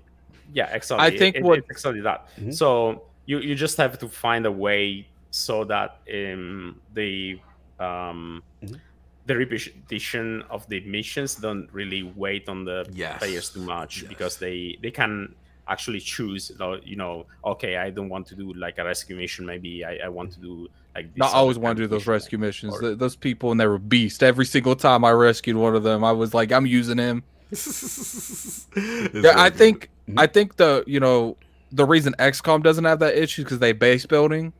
So when you do a mission, you feel like you have another like reason to do the mission.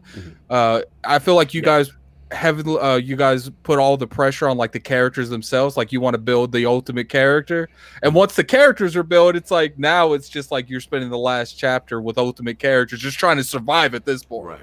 So I do think that was one of the reasons that because this is this is one of the few games that I've seen like this that was built around a narrative. So that really helped it. Good, Giuseppe. Yeah, you have other games like this, but they are more. I mean, there's another one I played that it's called Mutant Year Zero. That's very I beat that. But it's also I mean, I love that game, but it's brutal.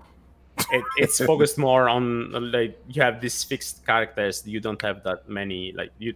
Yeah, there's almost no character. Yeah, exactly. It's just this, and they focus that game around abilities.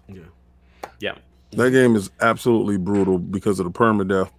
That game had me so frustrated. Like, if I lost the duck guy, I was the exact opposite. I was like, the only one that's not expendable is the duck guy. I was like, I don't care about this dude. Like, he was good with his mutant level, but I was like, if he dies, so be it. Listen, no, I got really pissed off. I reset that game. I haven't finished that game yet, so full disclosure, I reset it 1,000 times because they keep killing them for me. I get really pissed off. I felt with Gabe, man. Salute to Gabe. Like, I feel he's the hot new protagonist, even though. Yeah, I do think that you guys. It's like, this is me. This isn't everyone's opinion. How does it feel to make a better protagonist than the current protagonist? Listen, we gotta bring Gabe Diaz back for Gears Tactics 2, man. You got come on now, Giuseppe. Talk to who you gotta talk to. He was definitely a good character, right? He was definitely a good character. Yeah, man. How you feel about Gabe? How the studio feeling about Gabe moving forward? That won't be telling you anything. You don't gotta answer that, man. I'm trying to set you up. I'm trying to trip you up, Giuseppe. You gotta fall for this. No, there's an interesting thing I can say about Gabe that indirectly I think I named him in a way. Wow. So I mean, they were doing our creative director back then was doing a big list of names and see like, oh, you can propose some names for the main characters and everyone else. So everyone was adding names and I added Gabriel in the list as well. So they picked that one. So yeah. Confirmed, directly responsible for Gabe Diaz, the best protagonist in Gears currently right now. Salute. Yeah, he's definitely. But like that's the only thing I can say about. He reminds me of like the old regime of Gears, like beast, man. Great story. But great. I love the work that the team did on the characters. Yes. I worked with the character art team. Oh. There's this great art book that they did as well that contains a lot of information and the concept art. Oh. And yeah, I was daily, like, I was really amazed at the quality that our artists just phenomenal. And also the fact that the characters are fully customizable. Yes, because I would put like silly designs. I would have like American flags with dots and weird colors and give people purple outfits, and then you see them in the cinemas. It was funny. I would just go full customization. A lot, and that was a lot of work as well, because obviously you have to think that even the cinematics, this shot doesn't work because there is now a big shoulder pad that someone can equip and all this. So there was a lot of work, and there was this mad attention of detail there that the entire team was really focused on. Okay, we have to see this cinematic with this specific armor on, and if that works, and they were bugging oh, this is clipping with this other thing, and then we need to disable this during the cinematic, and all that kind of crazy level of the detail and care. I definitely like that chick from Gears Tactics, the extra one, the one with the sniper. She didn't think, she just did. So we ain't gonna spoil. That one time things go. I'm not really spoiling anything. Come on now, I'm about to spoil the story for the console dude. Spoil anything. I was saying that one time where stuff was going down, and she's like, "Nah," then you just bam. Oh yeah, absolutely. So look, real quick, last question before we move on. We got a lot of stuff to talk about, but there's a big thing going on right now in the industry, Giuseppe. And I got to ask you, because you are the lord of coding and programming. You worked on games before, so I got to ask this because Phil Spencer was in the news recently, and he made some comments, and a lot of it came down to game design and consoles. People saying that they may be held back, you know what I'm saying, because of, work, I guess, with the Series X situation, that obviously they're still going to be supporting the base consoles, you know what I'm saying? So being that you've developed before and you've worked on multiple platforms before, like, what do you prefer? Do you prefer to work on the new hardware exclusively? What are your thoughts on that? Do you feel that gaming has changed, as far as scalability? Like, what's your whole thought? Because this is like a hot debate right now in the gaming community. So I'm just curious to see what side you fall on here. I to be honest, I don't get this. It's something that always comes up, and it's like this kind of let's call them cross-gen games. Yes, they have always been a thing. It's not like the first time that we have this kind of situation. It's actually easier now because now the hardware is so close that you can actually now you can create a game for PS4 or Xbox, and you can just make it run on the next gen console in a way that it's way easier compared to, for example, a PlayStation 2 game and a PS3 game. So, but these cross-gen games have always been a thing. So if I remember, even GTA 5, for example, or GTA 4 as well. I think was another game like that. Or I remember like you know, the million times they ported Skyrim from one console to the other, and that kind of stuff. And yeah, it's just something that happens because when you these games take years to make. So when you are releasing a new console, there are you have to think that most of the studios are not working directly in a game that it's not going to be an exclusive for that console because they started development like 3-4 years ago, where that console was not even you know, the hardware was not even locked down. So obviously they just start doing start working on the previous generation console, and that console still has a big user base, so there is no real reason of, you know, to abandon doing them. an exclusive title. But let me ask you, did you think it's more so because of the inclusion of console gaming now being more closer to PC, so that there's PC ports, so that's the reason why the scalability is such? Because I am going to push back on one question, because a lot of things that we are hearing is that, you know, as far as the limits to game design, because you still have to worry about the lowest common denominator, which is the less powerful system. You know, so like what are your thoughts on that? Do you feel that, you know, game design will be held back because we still have to cater to these older consoles, or you just feel differently that it just game design is different now? Like where do you stand on that specific? So, to be honest, I'm sure that we will see some very interesting stuff that will only be possible in the new consoles, for sure. But that's not. I don't think that's you know, that's tied to. It's something gradual. Mostly, it's something that at the start of the generation, even if you have like titles that are only running on that console, you don't have you still don't know what are, I mean, you know, what are the possibilities of that hardware, but there is always someone, you know, raising the bar with something, and then there's another studio kind of you know, taking that technology and improving on that, and same is for game design as well. There are game design specifically, I think it's even less tied to the hardware than it's you know, the actual like rendering technology or stuff.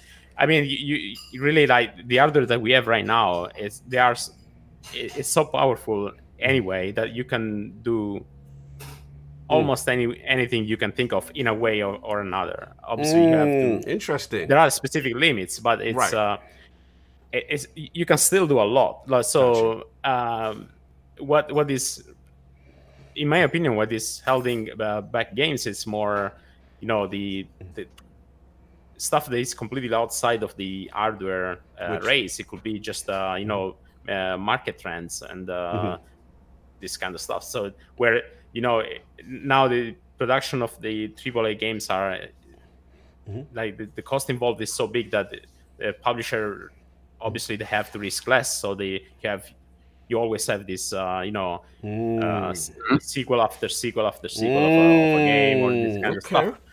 So I think that's really what holds back in innovation more than actually, you know, the actual hardware limit or something. I would actually have to agree with you on that. Like, I've been told by a couple people that when devs start process, you know, sometimes stuff is pushed on it because it's hot right now, and then when the 3 years is up, that's not hot anymore. And so it's hard to really innovate and make new types of gaming experiences when you clout chase and the stuff that it's like, for instance, like Battle Royale. Everyone tried to make a Battle Royale game for years. Till this day, people are still trying to do it. So you feel, just to clarify, again, to clarify what you're saying, you feel a lot of design is kind of held back by market trends, you were saying, as far as like from, like, I just want to nail down that one portion of what you said. Well, it's not held back. I wouldn't really use that term. It's at least like informed by market trends, right? And it's a kind of a loop as well, because if something is successful, then other will try to like dive into that market, and and it's kind of becomes its own thing, like a battle royales, for example. Oh yeah, it started one way, but now they are so successful that everyone is doing them in a way, or adding that kind of components into their games.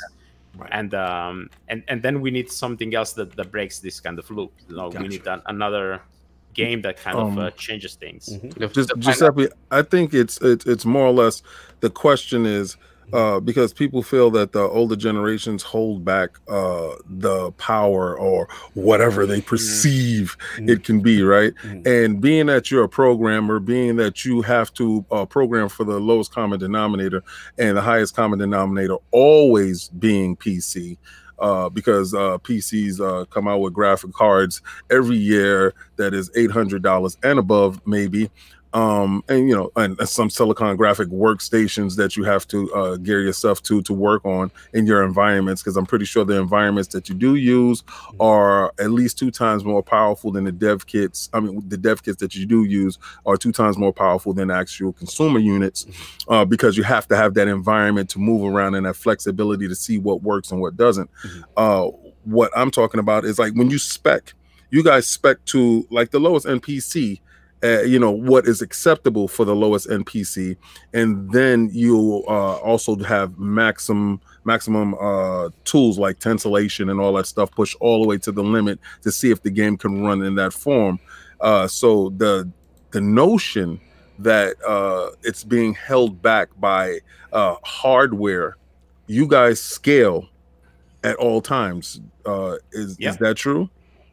Sure, but that's true for a PC as well. Even if you make a game that it's just a PC only, you have to do that kind of thing as well. You have to run on like if you see on Steam the average PC configuration of like a gamer on Steam, it's not that powerful actually. It's not like top end kind of thing. So it's like a 1060 now or something like that. Yeah, exactly. It's fairly low. So you still have to do that kind of reasoning anyway. Now it's just easier to do on consoles as well, because you now have this park of machines where you can go from 4K 60 FPS to down to something that is like more, that resembles more like low mid spec on PC. Gotcha. So it's really it's kind of the same. And just so I don't see this this being like a really like an issue. And I'm more surprised that people think that way. I can see their reasoning. I can see where they come from. Definitely, it's. But yeah, to be honest, maybe we will see some like titles that, for example, use the SSD in a very clever way, and it's something that it's only doable in a like with specific tricks and stuff. And but probably that is going to be my guess is that it's going to be either a specific small first party game maybe, or a specific technology that that then everyone starts using, or sometimes innovation comes from indie games as well. So that there could be like a specific studio like doing something really tailored to very innovative, and then maybe then something catches on, kind of deal. They start a trend when it comes come from there anyway, right? Because the thing is, those are the ones that can take the risk. Like what Giuseppe was saying is like, there's no way a AAA developer is going to take it. It's very hard to separate the financial conversation from the design conversation. They're not mutually exclusive. They have to go hand in hand, right? Except when you're talking about maybe at the indie level, right? It's funny because it made me think about, I keep talking about the Outer Wilds, and King is like, I'm not playing that disgusting looking game. But at the end of the day, that game does design things with gameplay that you just haven't seen in other games, right? Now, never in a million years are you going to see the new Assassin's Creed do that. It just won't do it. They will. I mean, up until Minecraft was made, no one really was talking about, creative building games like that until that game came out. And when that game came out, it was so dominant that the big AAA titles like, yo, we need a piece of this pie. Like, that's what Giuseppe's alluding to, because it's like there is financial risk involved. And you know, let's be honest, companies want to make money, right? They want to. Well, you have board members that invest their money into your company, and these board members need to be satiated. So you're trying to balance creativity and forward thinking, and also securing your company. Let's be real. Splash Dammit has to build a name for themselves, so it has to be innovative, but at the same time, it has to be profitable. Right? So you have to, it's two crowds that you're trying to please. You're trying to please the fans, us, right? And you're trying to please the board members, them, right? Because so they're the ones that's going to prove the money coming down the line to do it again. Exactly, because you have to show what your product is. When you go to a board meeting, I'm pretty sure like every 3 to 4 months, you go into the board meeting and they say, well, let me see your latest build. Right. And how is that latest build when you're doing Q&A sessions? How is that latest build from the last build that you did? Because when you're asking for more money for investors, investors have to see the product being produced, and they have to understand that when the product testing is going up, they see the trend going forward. So, positivity, it went up 10%. Okay, so we are willing to invest 20 more million, go forward, continue doing what you're doing, type of thing. Opposed to when you go back to the Q&A session and you're going back to the board and it went down 5%, and they want to know why it went down 5%. Trust me, I totally get it, and I totally understand. Solve to your point. I just think let him answer, because he definitely had that part. Yeah, he had that part. Yeah, Giuseppe. Yeah, and the AAA industry innovates a lot as well, but it's I think it's more of you know, it's all about the technology. It's about like finding new cool stuff, but it's more driven by the technology itself. Well, in indie games, they have to stand out, right? Indie games have to stand out for something, so they can obviously take more risks as well. So for them, it's a win-win if you do something unique, because you have to stand out from the crowd. Right. So basically, to double down on what you said, and as far as you know, it's kind of in line with what Phil Dominus Maximus Spencer, soon to be, which is, he basically said, look, every developer is going to find a line and say that this is the hardware that they're going to support. But he said, but the diversity of hardware choice in PC has not held back the highest fidelity PC games on the market. He said the highest fidelity PC games rival anything that anybody has seen and ever seen in video games. He said, so the idea that developers don't know how to build games or game engines or ecosystems that work across a set of hardware, there's a proof and point, and PC shows that it's not the case. So that's kind of the line of thinking, I would say, similar to what you would say. Would you say that, Giuseppe? And not only that, it's developers now are really experienced on like actually doing this. Back in the days of you know, the PlayStation 2 and PS1 and so on, it was every time the hardware changed, and there were even fewer engines, like a real engine that were so widespread and used, that supported like all these different platforms as well. So now for a developer, it's also it's just way easier for us to support like console and PC, and even because the industry has also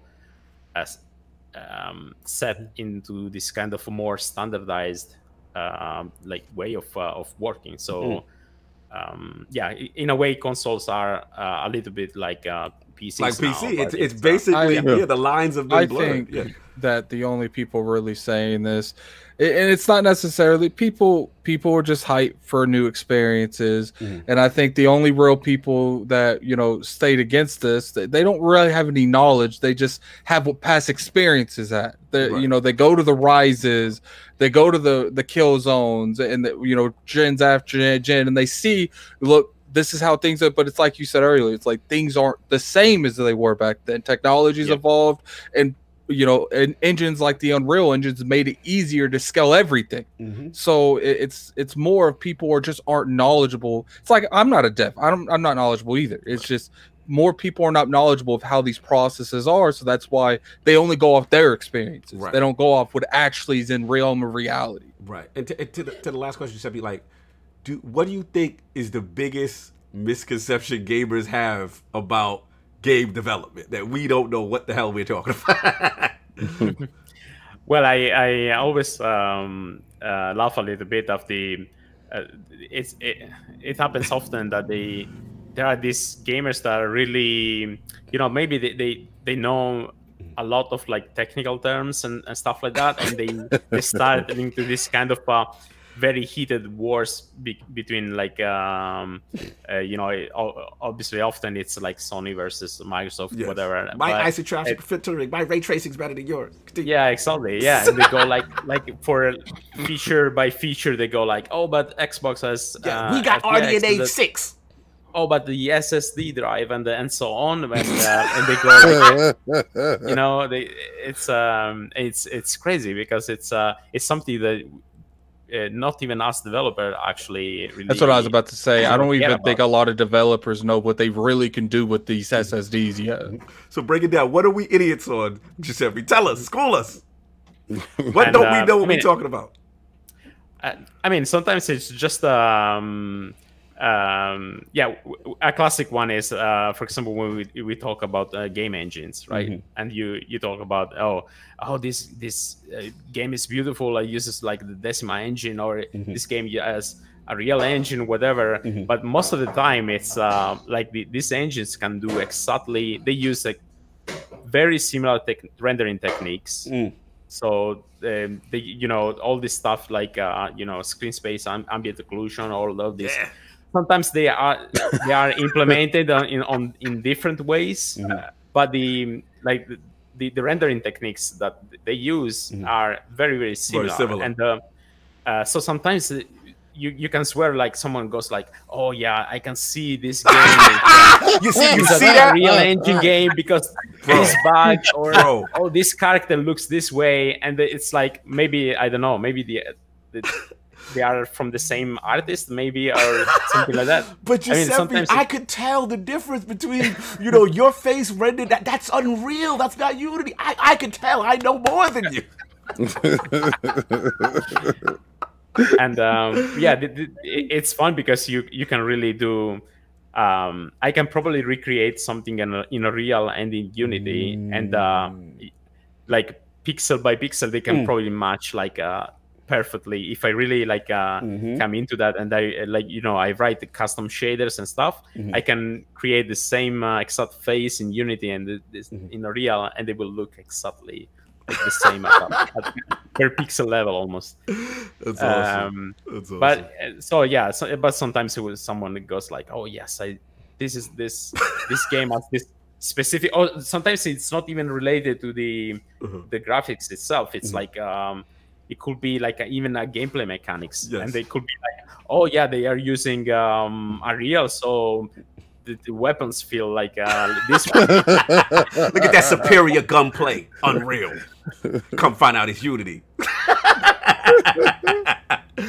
Fair enough, man. Look, we can talk to you for hours, brother. This is great stuff. Absolutely love these tech deep dives. We got to move on. I got to ask you the question that we ask every round before we wrap up with them, as far as I need Lord Giuseppe's top 5 video game or franchises of all time. Any order, any generation. Okay, so, well, my favorite game is, as I said before, it's probably Another World. We brothers, bro. We're here.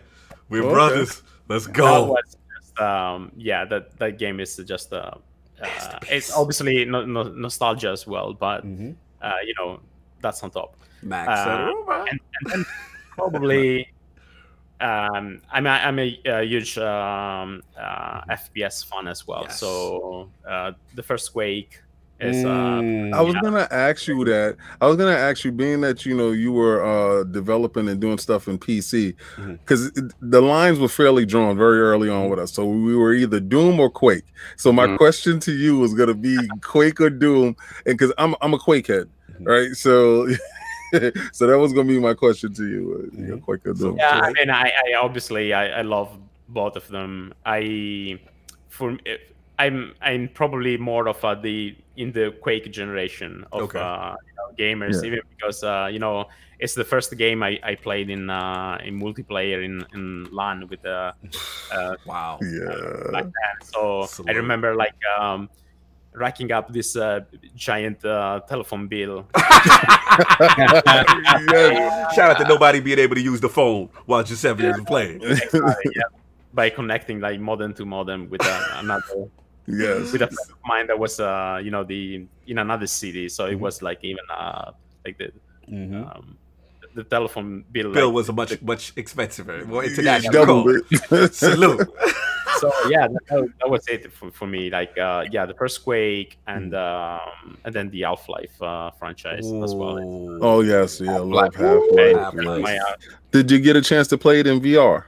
Oh yes, I actually like as soon as they announced it, I pre-ordered like the Half-Life Alex.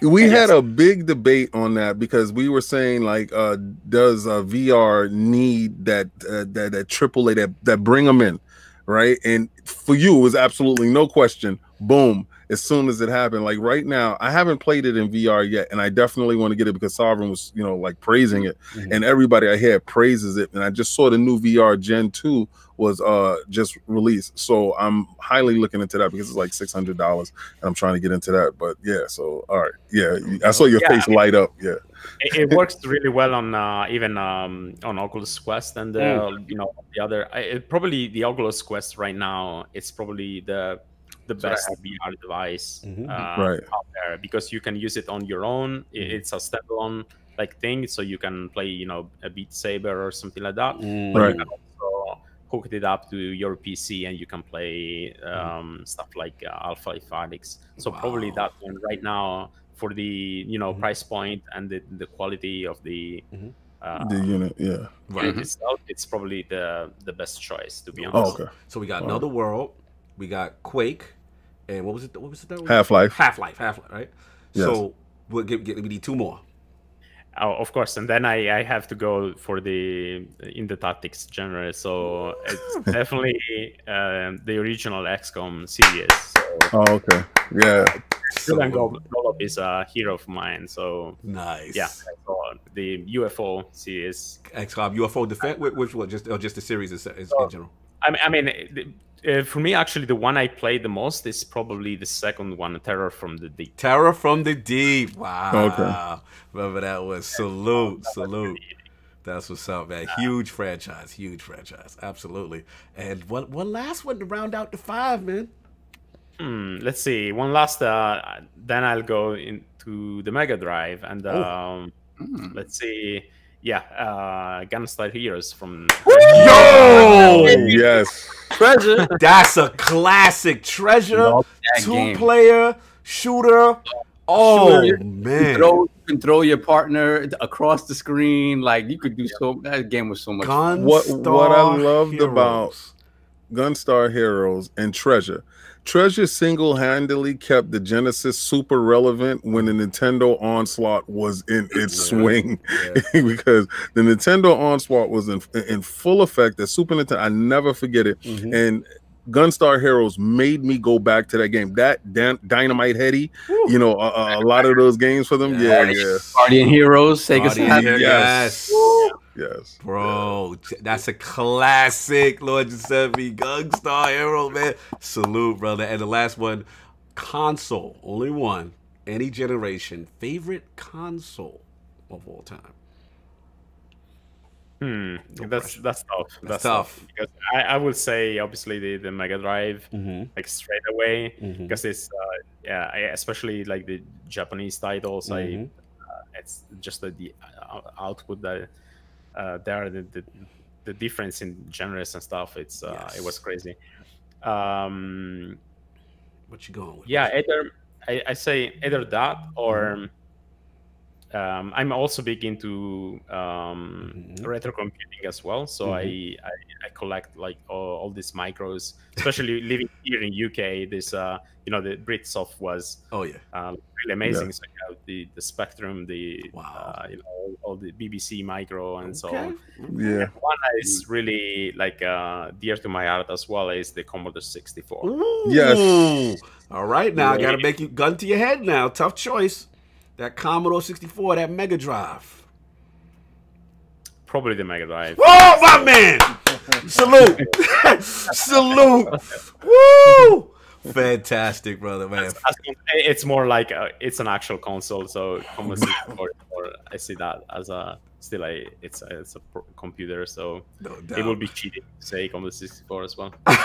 No, dude, salute, fantastic game history. Oh man, just tremendous stuff. Now, again, I know we tend to run long. We still have 2 times, but if you have to go, it's okay. But you just let us know. I'm not kicking you out though. No, I sadly have to go. Yeah, but it was a real pleasure. It was thank you. I appreciate it. Lord Giuseppe, Splash Damage, an absolute pleasure to have you in the realm. Talk retro, talk coding, talk Gears Tactics, talk how you gonna talk about the sequel, get rid of the side missions. No, and you gave us the release date for the Series X version. You gave us all the information. Now someone's gonna snip that one part. I know, right? They're like, what did you talk about? Like, what? He said what? They're gonna look at the whole interview and say he didn't say anything like that. Lord Giuseppe, man, an absolute pleasure, man. Hopefully, Splash Damage has some more announcements coming up soon. Where can people find you? What do you have going on, sir? Well, I'm really active on Twitter, so that's my go-to social media these days. What's the Twitter handle? Let them know. Let the people know. Yeah, Bad Coffee. Yes. So you can add that to the description, I guess, on YouTube or something. Salute. But yeah, if you just search my name on Twitter, you would find me. Absolutely. All right. Thank you so much. Thank you so much, man. Thank you for taking some time. You know you're always welcome back in the realm, and we like to see, like I said, the advancement of the studio. We love what you guys are doing, and looking forward to hearing more from you for the future, brother. Definitely want you back when the Series X one drops. Yes, I would love to have you back. If especially if you had a role in it too, because console guys, man, they don't know what they're missing. Gears Tactics is absolutely amazing. The story, the production values, it's truly a genre, a game that translated well to the genre, and we can't wait. I can't wait for my brothers to get a hold of that game. So you're always welcome back if we get that eventual announcement of the Series X version. Have a good one, bro. Later, Giuseppe. No doubt. So we're gonna go on with the show. Let's get this. Actually, we got last week's poll results are in, and the people have spoken to the question. With the recent rumors of titles like Assassin's Creed Valhalla, Ratchet & Clank Rift Apart, and now The Medium, all allegedly running at 30 frames per second, will this prevent you from purchasing said titles? The winner of the 3-way ILP poll at 60% of the vote is yes. Unacceptable to not include a 60 frames per second performance mode. Coming in at second at 33% was no. A great game can still be 30 frames. And coming in last place at only 6% of the vote was I don't care. The PC Master Race throws 30 frames per second filmic gaming in the bushes. Salute to all the lords who participated. Lord Sovereign, what do you feel about this 60 frames performance mode, sir? I agree. Just buy them on PC because, you know, for PlayStation, you'll be able to get them on the Epic Game Store soon. Yeah.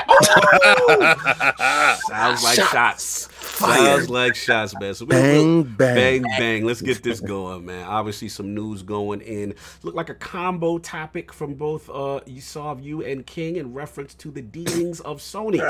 So a lot of stuff going on. Whoever wants to set it up, I don't know if Sav, you want to attack the streaming angle, or if King wants to attack the Epic deal that was made. There was a big deal with Epic Games. It wasn't a big deal. Listen, all right, let's go to this. I'm right there with you. Let's go. Why this is such a big deal. On the surface, it's not a big deal because it's not a super amount of money. Even in the back end, it's not a big deal. Like, they literally invested like 1.5% of the stock. There's no back end. You guys are not paying attention. You're not paying attention.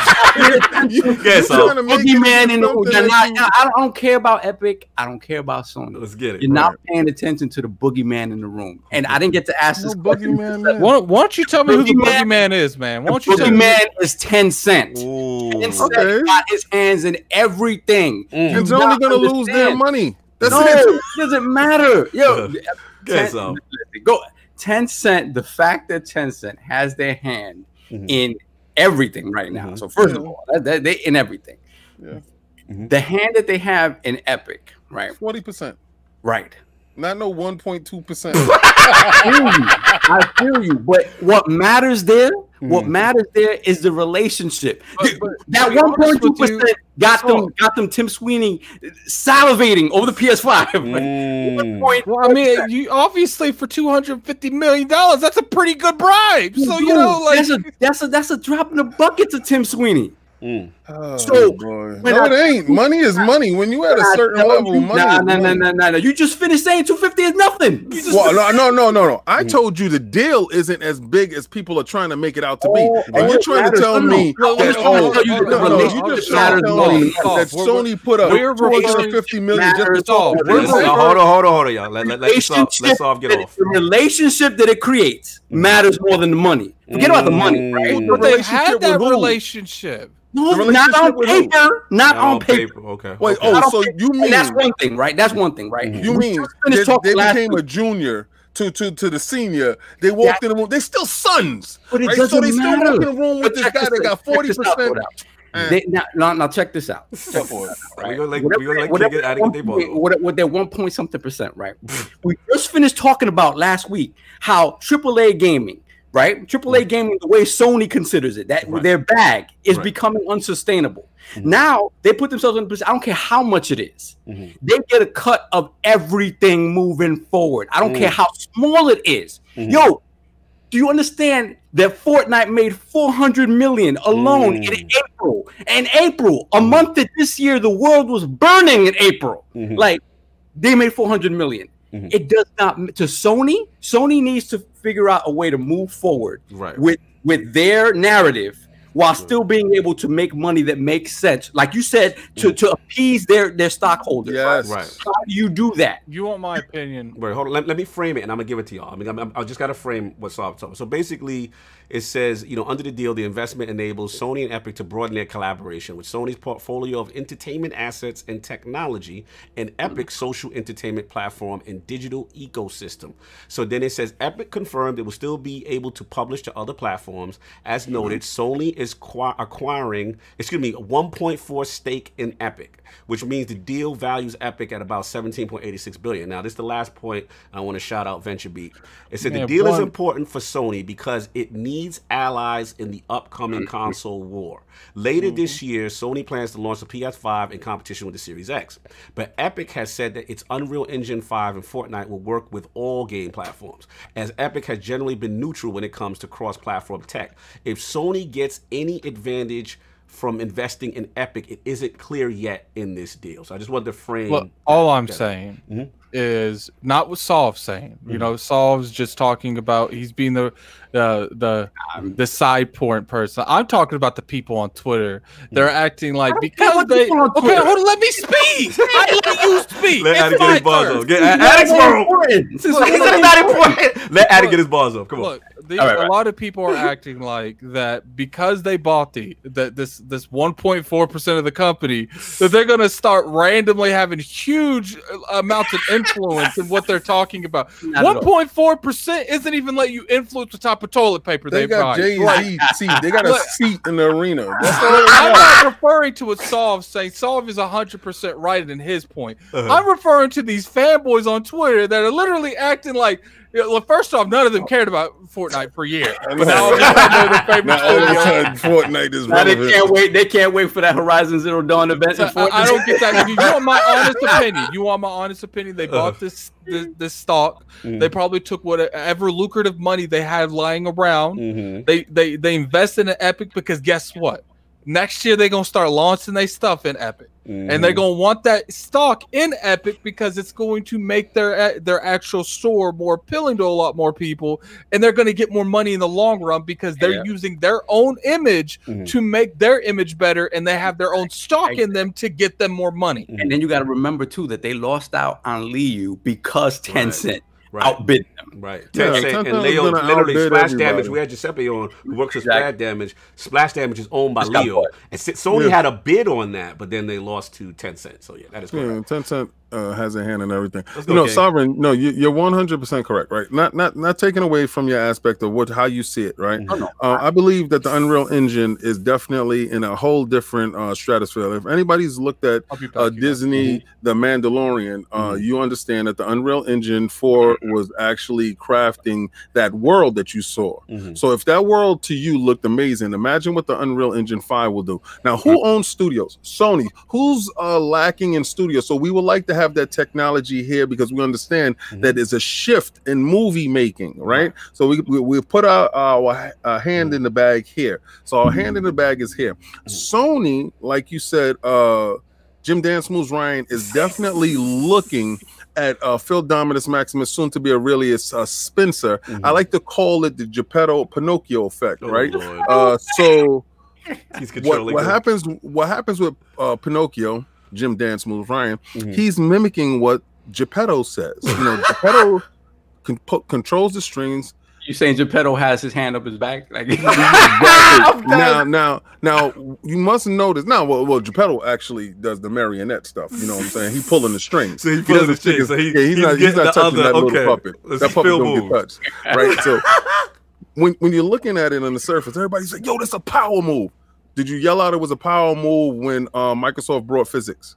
Oh, Havoc. And the Havoc engine. When they actually are in every single video game. You're talking about Horizon Zero Dawn. Microsoft get a cut. Yeah. They get every time God of War something sells, Microsoft get a cut. All right, so shout out to Delilah HD. Breaking news. I guess Ubisoft's going on. Watchdog Legion will support smart delivery. Thank you. Fantastic. Ubisoft event. So now that you have to look at it in that aspect, Phil speaking at the Ubisoft event. Hey, Rodimus, I need confirmation, chat. Phil Dominus is at Ubisoft. Talk to us, chat, because we're doing the show, so we need y'all to inform us.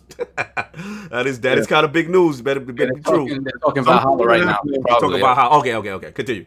Yep, so, Phil just said it. Phil's on stage. Continue. He's talking while he's talking. What you have to understand is Sony must be viable. Going into this next generation, nobody was yelling out when Microsoft made the deal with Facebook. Let's keep the same energy. These companies are in the business to make money, right? So 1.2% to 250 million is a Jay-Z seat in the Nets, right? Everybody's like, yo, Jay-Z owned the Nets. No, he didn't. He sat there and had a seat in the arena, and he was not looking at the bosses that was up there looking down. So Tencent is up there looking down at Jay-Z sitting down with Sony in the arena. You and Beyonce watch the game. You watch the game. Now, I don't believe that well, probably next year when Tencent actually tries to purchase Epic, if that actually happens, and then that Sony deal is definitely off the tables, then they get the cut, they get their money. Somebody posted 17.2 billion. Oh, that 250 made 17.2 billion. This is what it's worth. No, listen, you sideshow stockholders. Who said the 250 million investment turns into 17.2 billion? I don't want to burn them into the streets. But if you look at my timeline, you'll understand that people take false information and want to go loose with it. Okay, they're worth 17 point something billion. Okay. Now, in that, they have a stake in that, and what happens when they make more money, their shares grow. So whatever shares that they did get from that 250 million, we don't know, right? But do we know how much money they gave Microsoft to use the Azure service? Oh, yeah, that's another thing. Azure. We don't know this, right?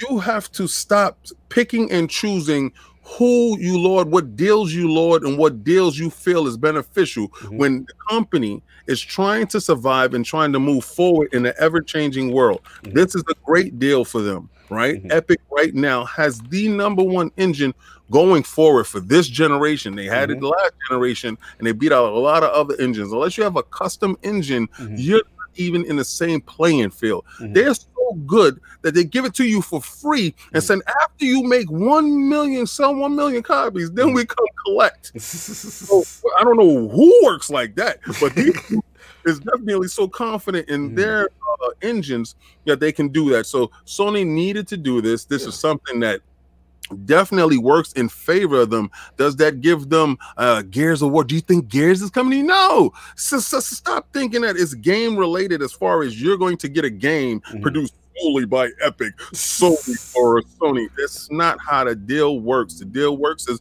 they got a seat at the table. They get some money off of deals that are being made. Right. Stop with the fraud. Stop with the fraud. And then the thing is, like, when it comes, it wasn't a PlayStation acquisition. It was a Sony acquisition. So the thing about it is, like, it's like King said, like, when you talk about where Epic wants to go, Epic wants its hand in all kinds of media. Not that's the same with Tencent, right? So it is that thing where it's looking at the bigger picture. Gaming is a part of it, right? And obviously, when you talk about Epic, you immediately think Epic Game Store. You think Tim Sweeney. You think about Unreal Engine. So that is definitely something. And like King said, like they'll get a little piece of that pie, and that's what they need again to sustain their narrative moving forward. You know. They're not going to turn around and say, yeah, you know, guys, you're right. Like AAA development is off the chain. We can't sustain it. They're never going to tell you that, right? They're never going to say that. They're going to figure out ways to bring in more revenue, while continuing to just say, no, this is our path forward. We can do this. So this is just a way of them to continue bringing money in from the sidelines and keep moving forward with what, you know, people expect from PlayStation. I want you to put down in the chat, because you're one of the biggest cappers. Beef in the chat. I want you to tell me, what benefit does Sony Game Division get from having a 1.2% stake inside Epic Games? I really want to know your perspective, and this will encapsulate the fanboy mentality that is permeating the Twitter universe right now, because I want to know what you think is going to happen with what they invested, and I want to shoot it down. Put it in the chat. I mean, the real facts about it is that, like I said, the relationship, it creates that relationship where you guys are already in bed together, right? You may not be fully in bed together. He said, trust me, Sony making moves. Well, Epic already made a demo to impress Sony. Sony making moves to put their games on Epic Games. He said, there it is. He said, there it is, kid. He got you. He said they making moves and didn't say anything. Man, shut up, man. He capping, he fanboy. Oh, wait, hold on. There's other Danny Ruiz said, stop it, King, shaking my head. They know the intricacies of the deal. Please, yo, Danny, stop trying to be Chris. Let Chris be Chris. Chris be Chris. Let Chris be Chris. You be Danny and let Chris be Chris. He said Epic was trying to get Sony's attention. That's what he said. Epic was trying to Wait a second. You said Epic was trying to get the little man's Wait a second. That's like a fly swinging past my window while I'm driving 100 miles an hour. Do you really think that Epic was trying to get? You think Sony's big dog? I'm glad that y'all saw this. I'm glad that y'all see it. He thinks that Epic needs to get Sony. Yo, look, man, we gonna have some fun with this. Let me jump back and get my boss off before we move on, man. What's the late great Prodigy song? There's a war going on outside. Nowhere to say from. You can run, but you can't hide forever. Listen, man, you need allies, man. Survival of the fittest, kids. They need allies. Look, at the end of the day, I'm not mad, man. Look, do your investment. You know what I'm saying? A relationship, you know, as far as the, the engine, whatever. Obviously, so I know it's only 1.4. You know, people gonna go on that, but I think this is where I look at it. I look at it like, and shout out to hip hop, because hip hop came for me on Twitter, y'all. They talked about this. So I thought it was interesting. You know what I'm saying? That we saw the Spider-Man Miles Morales box for PlayStation 5. And they got the white cover. I do not like the white cover. Let's get that out. I'm not feeling the white. But you know what I'm saying? Like, what I do remember is, at the top, I'm used to only on PlayStation. So I went, dug in the crates. I said, let me look at the Spider-Man box, the original joint, PS4, put it up, put an image, and put the other image of the PS5 Miles Morales without it. And I just put this face. Or I think I put eyeballs, like, wow, only on PlayStation, where, kind of like alluding, like, where's that at? So the Sony fan base is coming for the kids. So it's coming. Nah, listen, man. They already said they're not doing that no more. You know what I'm saying? It's PlayStation Studios. I said, yeah, I get that. That's true. They said that the little box now, PlayStation Studios. But here's the thing. Little European Vice President has said, yes, we will show this logo also on other platforms that we intend this to be at. So when he said other platforms, I go, oh, you basically telling us what's about to happen. So again, this is how... Y'all might get the ultimate no-go. Is Horizon Zero Dawn on a Series X? Because he specifically was like, yo, you know, right now they didn't get a chance to put the new logo on Last of Us 2 and Ghost of Tsushima in time. But it's like moving forward, when you see this PlayStation Studios logo, that this insinuates the type of quality, and it will be on other platforms also. So when I hear that, the writing on the wall as far as games going on a PC to me. So I just tell people, look, we got to start bracing ourselves now as far as this exclusive talk. There's a lot of talk about exclusive this and exclusive that. You know what I'm saying? So y'all doing it too. You know what I'm saying? People want to make money. That's just like at the end of the day. So when I look at this move, this also what I think. Talking about the good stuff. Like should I say? What I think is this. Let's be real. It's smart business sense, right? We know Steam is the '1 thing out there, but it's smart business sense to say, "Look, let's get a relationship. We already got a relationship with Epic on this this engine." You know what I'm saying? I think what it is Epic was probably willing to promote their stuff on Fortnite and stuff like that. They're the underdog, and I think PlayStation like low key feels like they can low key manipulate them because their brand is so quality that they feel like they can get a lot. Let me get at Danny Rose right quick. Get at me. See, that's goalpost moving, my brother. I can't. That's cap, Danny. You said get at me when it's there. Y'all said the things that gets me mad about Sony fan base, and I love y'all. Let me get this 1 mil, dude. Look, Mel, let me get my balls off. Hold up, Mel was being disrespectful. Just give me 5 seconds. Let me get Danny. I'm in the middle of talking to Danny. Then you can get him. All I'm saying is the thing that y'all gotta realize is to be honest in reference to, at first people were saying it would never happen, right? Then it went from it's never happening to, okay, well, that's a 3-year-old game with Horizon Zero Dawn, right? Now we don't see only on PlayStation. Now, talk to me when it's day and date. You can't keep moving the goalposts. You see what I'm saying? Let's just be real. It's happening. So stop capping and just accept it. That's why it's no big deal. But what it is people put themselves, box themselves into these pockets like, yo, we ain't never going to do what they do. Dogs, it's about money. That's what this is. So let's just get out the feelings. Now you can get your man. Go get your man, whoever you try to get. It's Assassin's Creed Valhalla is coming out November 17th. Look, 2 days before Cyberpunk. I accidentally accepted that. Look, I get it. You guys joke around in there, but don't call people corporate slaves and stuff. When you say it in color, then I can see you. Because when you're doing it in the bushes, I don't see you in the bushes. The only person I'm going to look in the bushes for most of the time is definitely going to be Christopher Hart. You know why? Because Christopher Hart... No, that's who he was attacking, was Christopher Hart. Well, listen, Christopher Hart comes in here week after week. Right. Week after week. Maybe sometimes the only voice, right? Yeah. And he takes it and he gives it, and he's highly respectful until people get disrespectful with him. Right. Just don't be disrespectful with him. Yeah. And I cap for Christopher Hart more than his so-called generals. You need the flip side, buddy. No, that's it. I mean, all that corporate slave stuff, though, man. I don't care about that. At the end of the day, like I said, we just got to be honest. I'll show you a real slave. we gotta get our feelings. This is the way things are going. You know what I'm saying? And it's okay. It ain't no big deal. Like it's no deal. So that's how I look at it. Well, I still see people on Twitter saying that it's just Horizon.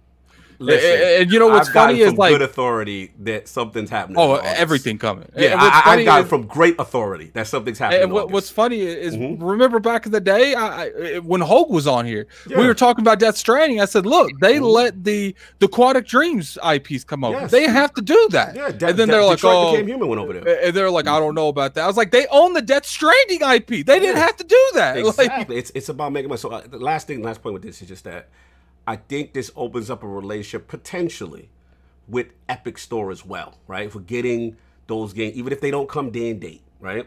to getting those games over there at some point, because again, that's a whole marketplace, that's a whole base. We just seen when Horizon Zero Dawn was over there on Steam and started to move, right? It was up there, you know what I'm saying, with Sea of Thieves. Like, people, they're in the business of making money. They may not do it day and day initially, but this is what it is, right? So that's all I wanted to say, and then I didn't get your bars off, and then we good.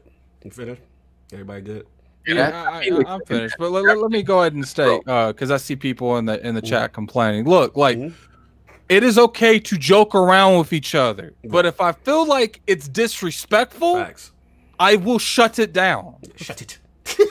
Shut it down. Shut it down. He heard that from somebody that was an authority over him. Shut it down.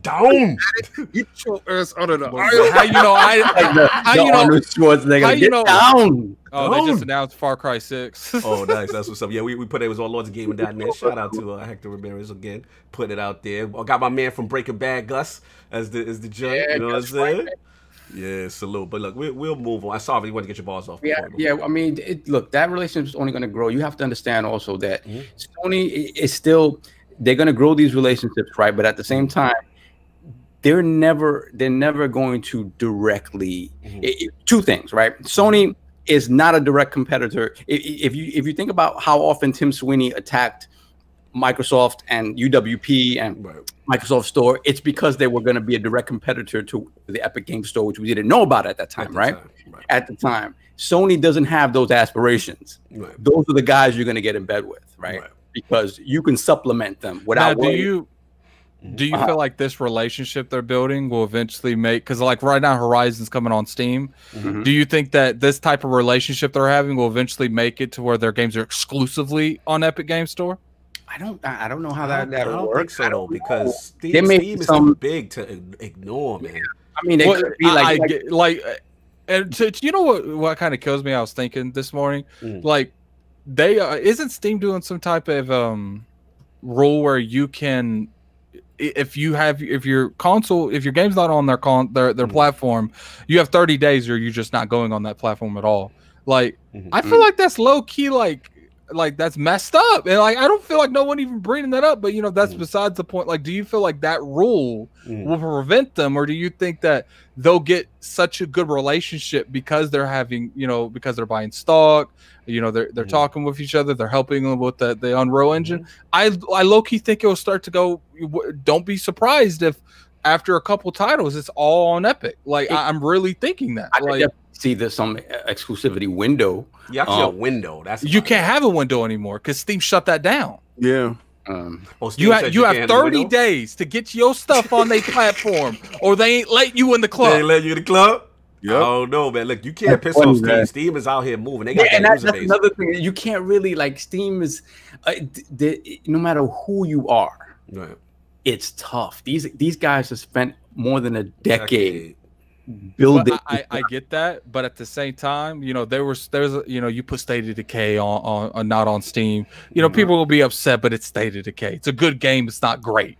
But you put God of War only on Epic Store, I mean, people gonna put their tail right between their legs and walk straight in that club. I will give you this, Addict. We know Epic is known to back the truck up for an exclusive and piss people off.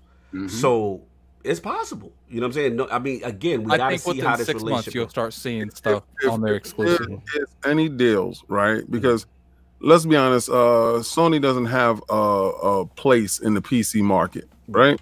So in order to make that foothold, Epic is gaining ground. Get in bed with them now. Put your stuff, and I say day and date. I really don't care. Because it doesn't affect me at all, and it should never affect any gamer. Don't say that, King. They get mad. Well, then let them blow up. Because get mad at me with this. Because you should never be pocket watching individuals to that nature that you're worrying about where they're purchasing a game. I'm gonna always shame you guys. I'm gonna keep shaming you guys because only 4 million dudes is valid. The rest of you dudes are we're going with this 4 million boy again. And I honestly feel, and I hope Dance Moves Ryan, you don't like the name, fix it. I hope you're watching, because if you would have put Last of Us 2 day and date on PC the same way you put it on the PlayStation, that 4 million would have been something like 50 million, something of a weird, unheard of number. And you have to stop locking yourself behind these old archaic views and thoughts, because it's not beneficial for your longevity. You're in the business to make money and not coddle these babies. Let these babies cry. They're gonna still be spending their money while they cry. Yo, let me interrupt you for 1 second, King. Christopher Hart. I don't usually read non-super chat, but we're gonna read this. What? Christopher Hart. I do not care what people purchase a game or where people purchase a game. That's what he said. I just know the best experience for the PlayStation games is on the PlayStation console. I'm willing to bet you, $20 that if I went back in your history, I will find some form of fashion says I don't need an Xbox, I have a PC. I'm willing to bet you I can find this, Christopher. I'm not gonna look. But I'm willing to bet you that's out there somewhere. That's categorically incorrect. Like when Horizon Zero Dawn releases on the PC, it's gonna be the better version. It's just. Look at Christopher. How you gonna act like he never said something like that? I'm willing to bet you. If I went through these top chats, don't make me Christopher Hart. Just admit it. You're being a fraud right now, Christopher Hart. Let's get some fraud alerts in that chat for our old boy, Christopher Hart. Look, man, at the end of the day, he can choose to play where he wants to play. I really don't care about that. But look, like I said, we're definitely seeing them expanding into PC and hopefully, like I said, we'll see what happens with the Epic Store. Very interesting. Let's get the last topic. We got to move. Let's get these super chats real quick. Get the super chats, sir. Mariano Bomba with the $5 super chat. Can't wait to play all these Sony first party 60 frames per second on PC. Good job, Sony. Hashtag who did Why that? Why is there mad fraud alerts in the chat? Wow. You gotta get that fraud alert in there you keep putting them in there, man. Keep putting them in there. I want to see that red. I want to see that red. He's just passionate. Continue. Then we have Emmanuel with the $2 super chat. They busy hating on Xbox while Sony is busy copying. Yeah, savage. Hey man, whatever makes you that. I'm not even mad at the copy no more. Like you gotta make money. You have to make money, and it just the walled garden stuff. Listen, when we were younger, we loved it too. Like, oh my God, you have this game. Oh, but we don't have that game. I get it. It becomes a dumb argument when you're a 40-year-old man arguing about this. Like, no, like I just don't get it. Like, I don't get it. Like, just buy everything. You have everything. You're not trying to shell out them pockets is weak. Your pockets need to do push-ups. Oh, savage. Anyway, let's get the last joint going and get up out of here. Lord Addict, man. Xbox and WB sitting in the tree. KISS. That's what we doing. Hey, big head. Hey, all right. What's going on, man? Man, we first off, obviously everything we're about to spew is pure speculation. There's a good chance that this never happens.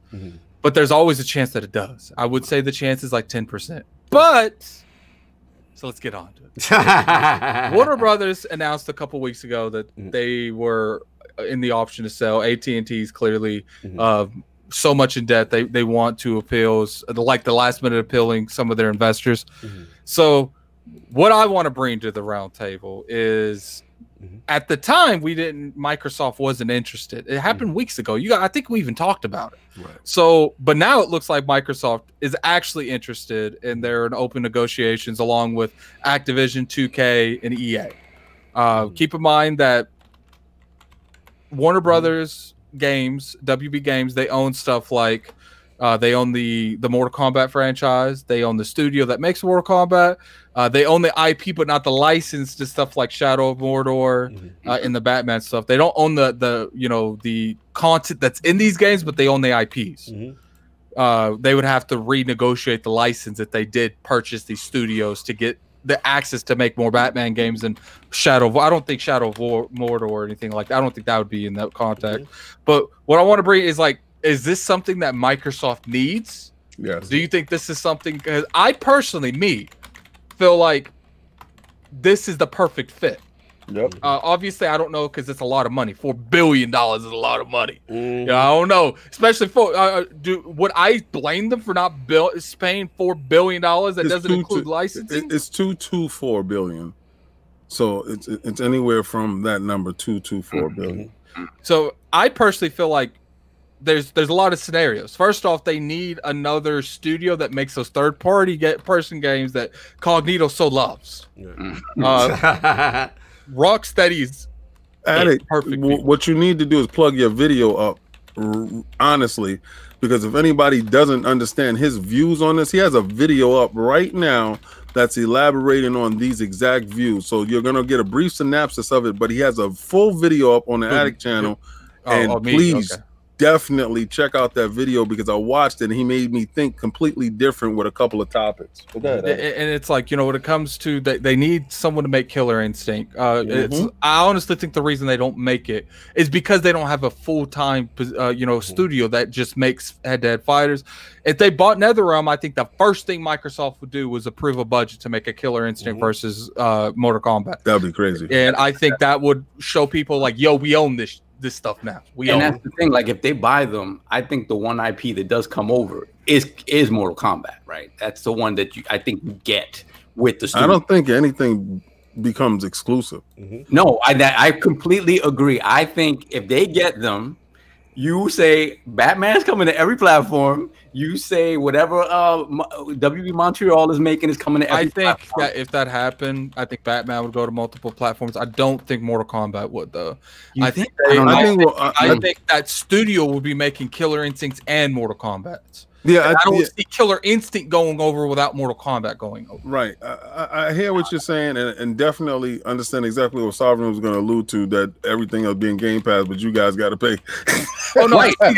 You make it more appealing on the Xbox platform with Game Pass, right? See, to me, if I had it the way I would appreciate it to go, obviously, I'm just, one person. I don't have no marketing background, no business background, but I feel like they have a lot of little studios that make Lego stuff.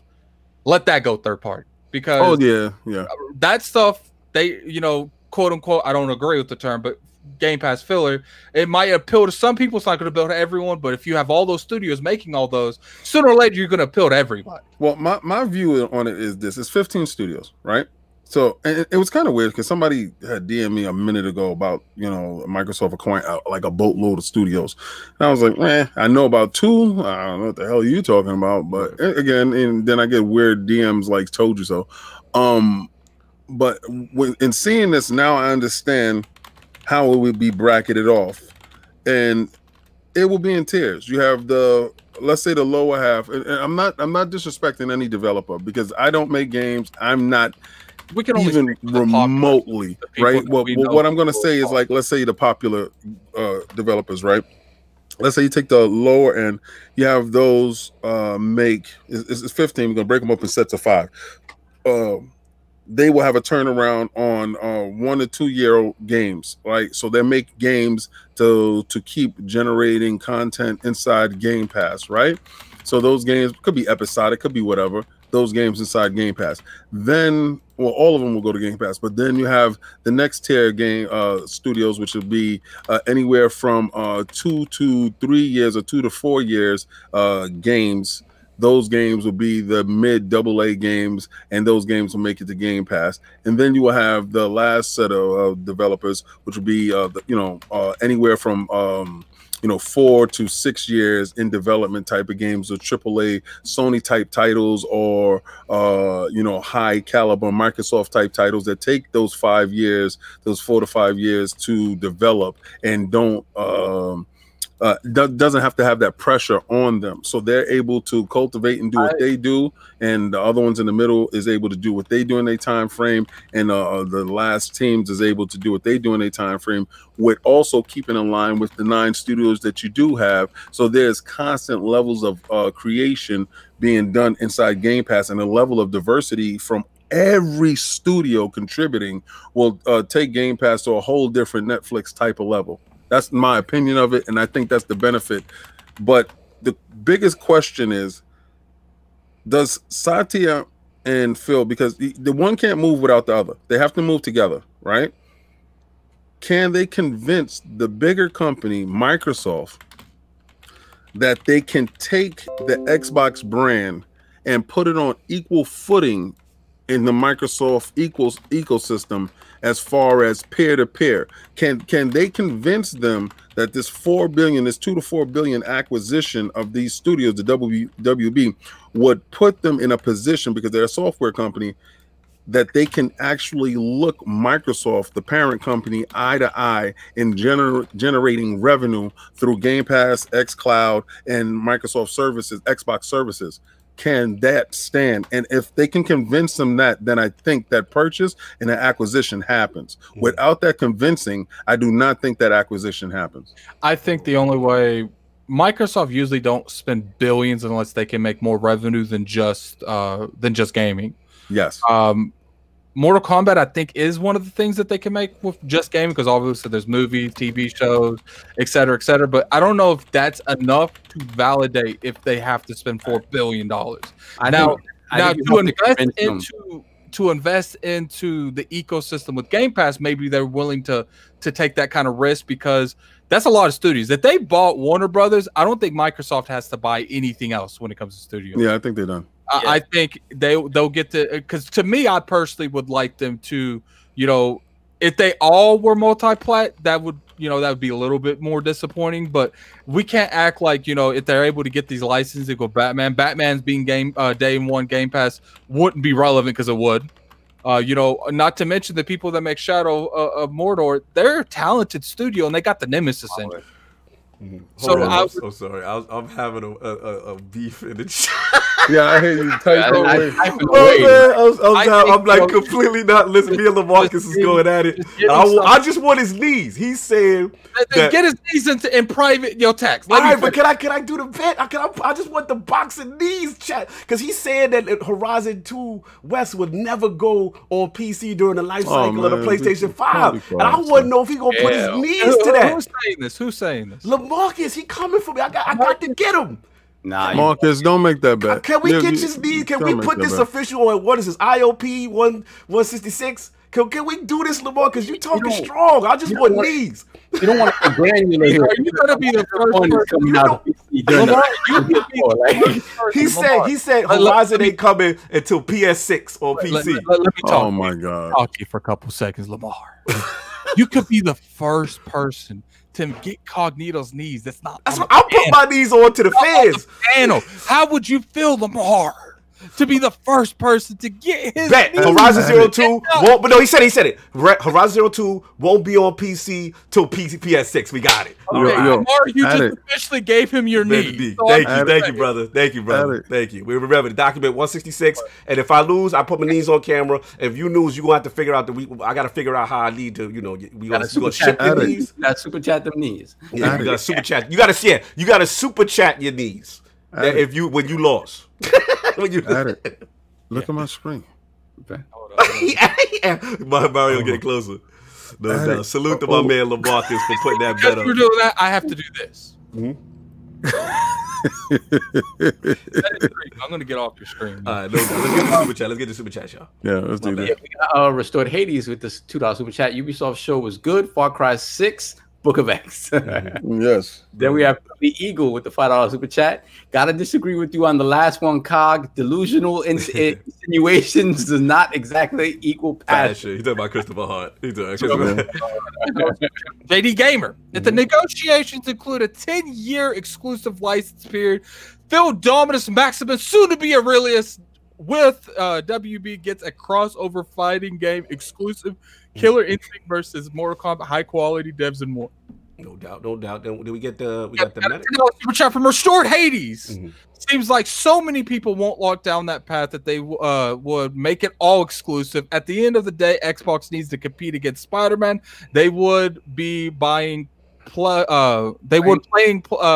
I completely. They would be playing by PlayStation rules. Okay, not necessarily, because I don't think they would keep that to themselves. I think to me personally, I do feel like if they bought WB and they were able to maintain the, even if they couldn't maintain the Batman license, these people are excellent at making these type of games. Just go to Marvel and at least one of them people. Right. I do think it would be exclusive. I do. I think that particular game would be exclusive because Microsoft is being very petty right now, and they would do it just to be petty for Spider-Man. What else we got? Super chat. We got a $5 super chat from Raw Mayhem.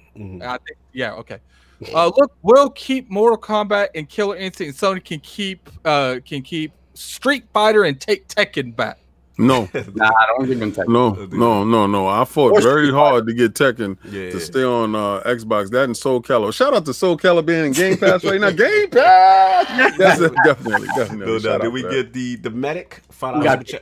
The medic $5 super chat. If Microsoft picks up the WB Studios, big if the IP licenses aren't necessary. Rocksteady, Monolith, WB Montreal have a chance to build new IP, which is true. Finally, they won't be held down by having to make these IP, but these IPs sell. Wow. We got a $5 super chat from Victor Alistine. No, you missed. I missed one? Yeah. Mariano Pompa with the $2 super chat. Take them knees, Kyle. I'm trying. Yeah, we got it. We got a bet. Me and LaMarcus, we in the mix, son. So that's what's up. We have, you got jumped big time, Addict. Then we have Squirrely Dan with the $2 super chat. Can't give knees when you a snake, my guy. Wow. Who said that? Wow. Come on. Don't do that. Don't do that.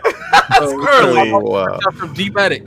Microsoft would need a Warner Brothers studio size purchase of Japanese developers that could be done. Okay. I agree with you. They definitely need a Japanese developer. And when we say they might be buying these, it's a huge if. Yeah. Like that's a lot of money. But we got a $5 super chat from Victor Alistine. This is a rare opportunity that a company like Tencent could take if Xbox decides not to. Rocksteady is better than all the Xbox studios. Shout out to Jez Corden because he said it. He was like, dude, just to block them from buying everything, you have to consider. That is a good point. That's a good point. That's a good point. If Tencent buys them, and then and it's not even just Tencent. Amazon buys them because Amazon needs that stuff too. That'd be awesome because y'all didn't see it. Savage. That'd be awesome because y'all didn't see everybody out here. They sideshow doctors, the stock market and analysis, and that'd be so epic to see just people just go quiet on Twitter. Super chat. Get the super chat. We got Joe. You got the medic. We got you had Squirrely Dan. We got Squirrely Dan. Cog is going to collect that spine. Pause, man. Wow. Yeah, LaMarcus and me. Go ahead. JD Gamer with the $2 super chat. I need Microsoft to get WB, a Japanese dev, and Asobo. Yes, I'm with that. Yeah, that Asobo might happen. What's up? And then we have Jonathan B with the $5 super chat. Use this $5 for the shipping label for LaMarcus. Yes, so put the boxes in the chat. I'm coming. He said it's not happening through the PlayStation 5. Like, don't let that Horizon West news come on my feed. You have the precedent already. You got the precedent. This is an example, so of non-acceptance. This is why my new thing is I'm not arguing with you on Twitter. Put your knees up in here, and we gonna bet what's time it is. Cause y'all keep acting like this. This is the new reality. I can't wait. And this is not about me wanting all this to happen. This is just where it's going. Just open your eyes. When the PlayStation 5 come out, Miles is dating. Like, fam, are we really this? Okay, but look, I'll put my knees up. I lose. I'll put it out there. You know what I mean? Halo will be on PlayStation. Yo, LaMarcus was going down with the shit, bro. He going in. I if Halo's on PlayStation, you already know where God of War can be played best at. Anyway. Look, I'll get my balls off. Break your heart. I'll get my balls off real quick, man. Look, when this news came across, I was like, wow, this is crazy. You know what I'm saying, with the WB jerk. But I'm gonna be real, King. Like, how many times we done heard these super mega? Like, we know Microsoft got the bread to do all this stuff. But to me, it's just the reality of it happening. And I just want to be that guy. Kyle, I want you to think about it this way, right? Because this is the same conversation that I was hearing when it was Disney trying to acquire Fox. Right. And it was a lot of hurdles and stuff that dudes had to do. Absolutely. Right? Absolutely. And at one time it went through, then it didn't go through. It was left, it was right. But do it by a process of elimination. Rockstar, no. Right? Because Rockstar... EA isn't Activision. EA would want. I wouldn't be more concerned with Activision than EA, right? EA would want, but Activision can acquire, right? But it's about, and I always say it's always about those two individuals. If they can convince the parent company, because remember, I don't know how big Satya's bag is, right? But I think that those type of things, those moves, requires convincing higher ups. Do I believe that Phil wants it? Yeah. Do I believe that he can have Satya understand the ramifications on what will happen if they acquire. Yes, is a 3-tier. Can they convince the uppers, right? And this deal is going to be as mega as Fox and Disney. Oh, it would be. It would be. I'm not saying that it can't happen. I'm just saying the reason why I don't feel it will is I feel WB trying to drive the price up. So my thing is, they like, yo, Microsoft interested in this too. So what you gonna do? Like, to me, that all this Oh, they use them like the Knicks? Yeah, I feel like this leak, like, you know how like every time LeBron's a free agent, and then the Knicks be like, yo, the Knicks were interested, and I'm just like, fam, you used to get the price up. You know what I'm saying? I mean, I want to leave. Yeah, like, don't get me wrong. Like, the part about it that I like is that Phil is shooting his shot.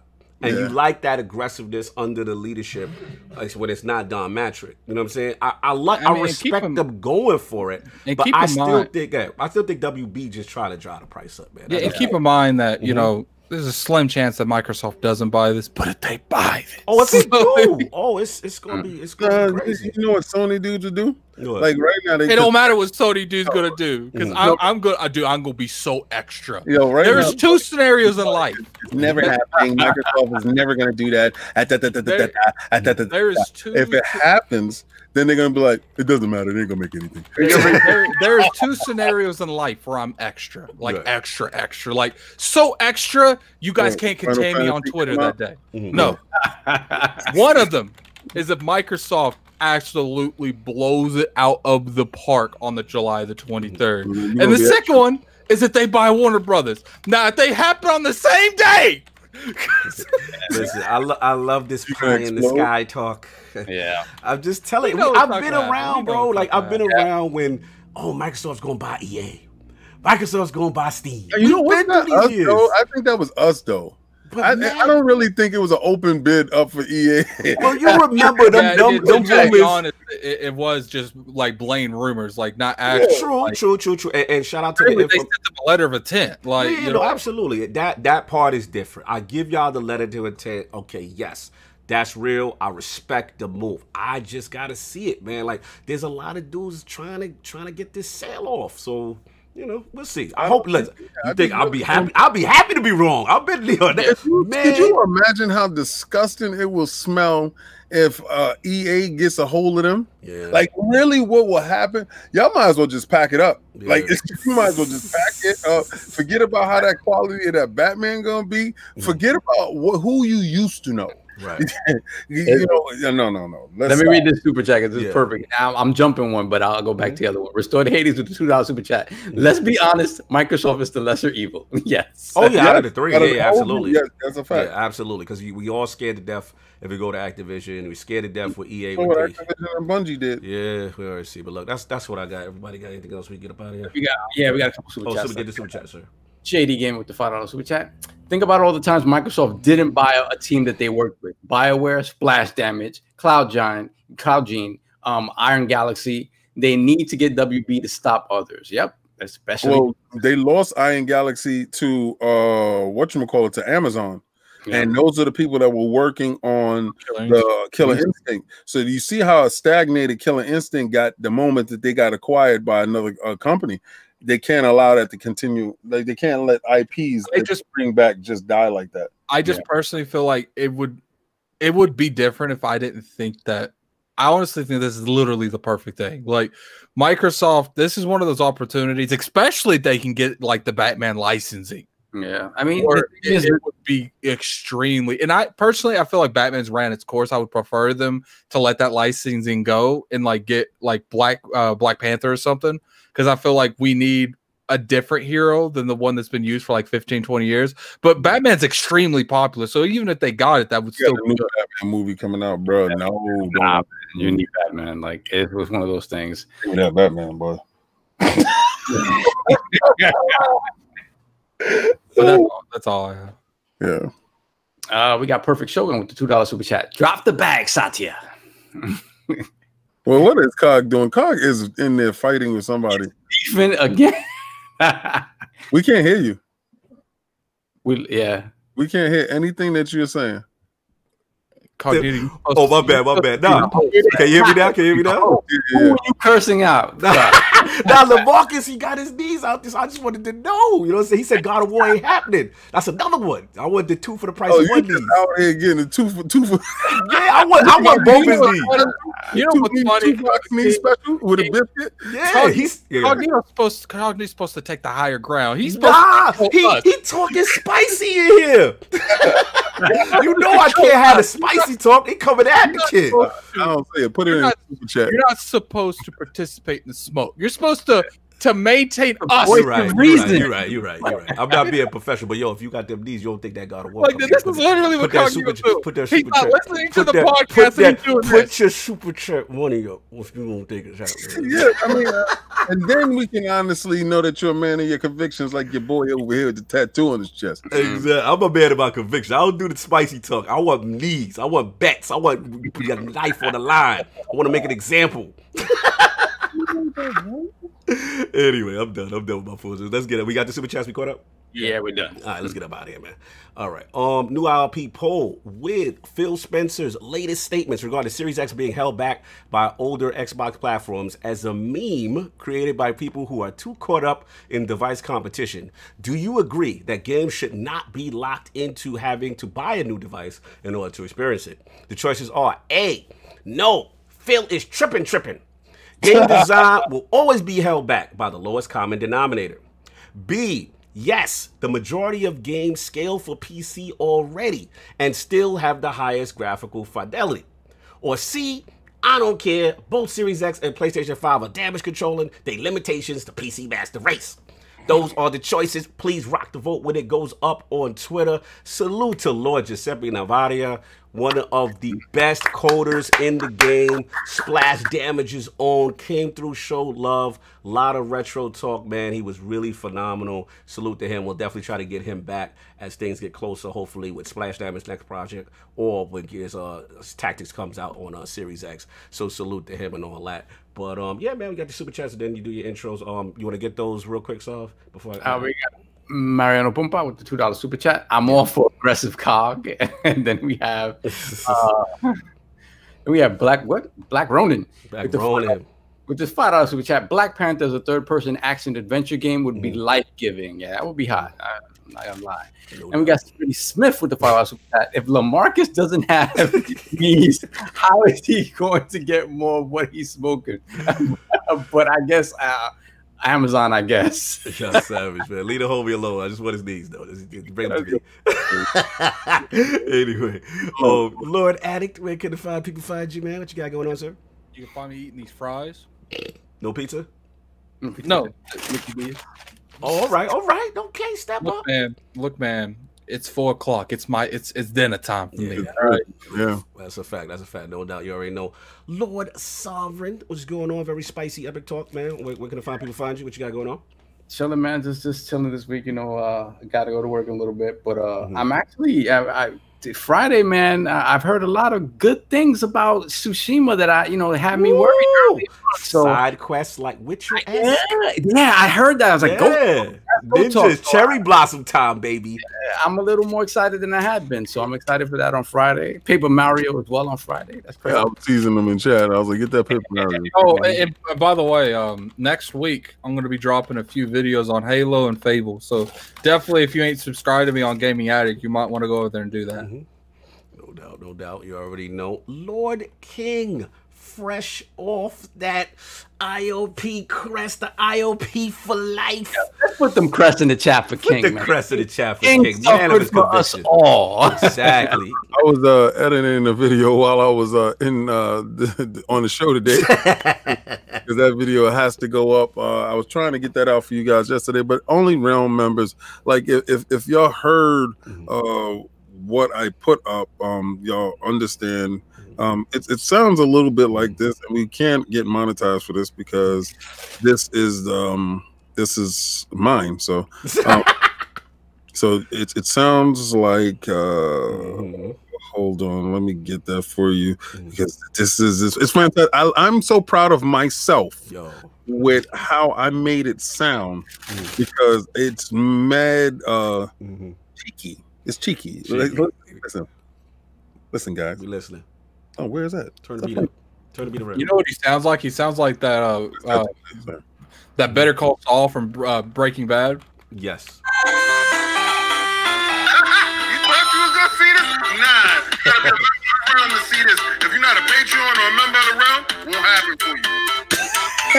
And I felt so happy and gleeful when I said, like, you won't see it unless you're a member of the realm. And all you members that are in the realm, I do salute you guys. So all you guys gave me strength when I was laying there on the table and getting tattooed for 7 hours. You know, Attic was riding with me the whole time. He's like, damn, you still there? And I'm like, yes. I'm and I'm taking pictures. I'm doing whatever. It was a real isolated situation because I wasn't able to bring anyone with me. Right. So you know, salute for you for still able to get footage in there. Yeah, he listen. Shout out to Pony Montana. His joint is his Twitter is his Instagram is PONY TAT. 2, the number 2. Okay. Go follow him on Instagram. Pony Tattoo. Yeah, to a Pony Tattoo. That's funny. That's I was gonna say the fanboy reference with the vowels was like that. I believe he watches the show. And that's insane because I sent him the link. He looked at the show and he's a fan of the show and he says, you know, salute to you guys. So we'll be working in the future with Yo, Geeky Nerd said my guy King locking exclusives behind the paywall. Oh, listen. Exactly that. You will not see the nipple unless you pay for that. So y'all talk about OnlyFans. Well, hey, Diago said he said where the video came. He just did the tattoo Saturday. He was in there for 7-8 hours. My man had to get his rest on. He gonna put up he doing the editing of the video. So keep in mind he did this yesterday. Just did it. Yeah, 8 hours, y'all. You know what I'm saying? So give him that. Now you figure worst case scenario tomorrow maybe it'll be ready. Or? Yeah, well it'll definitely be up tomorrow. I have a box coming in from Sideshow tomorrow, so I'll be doing that video Wednesday.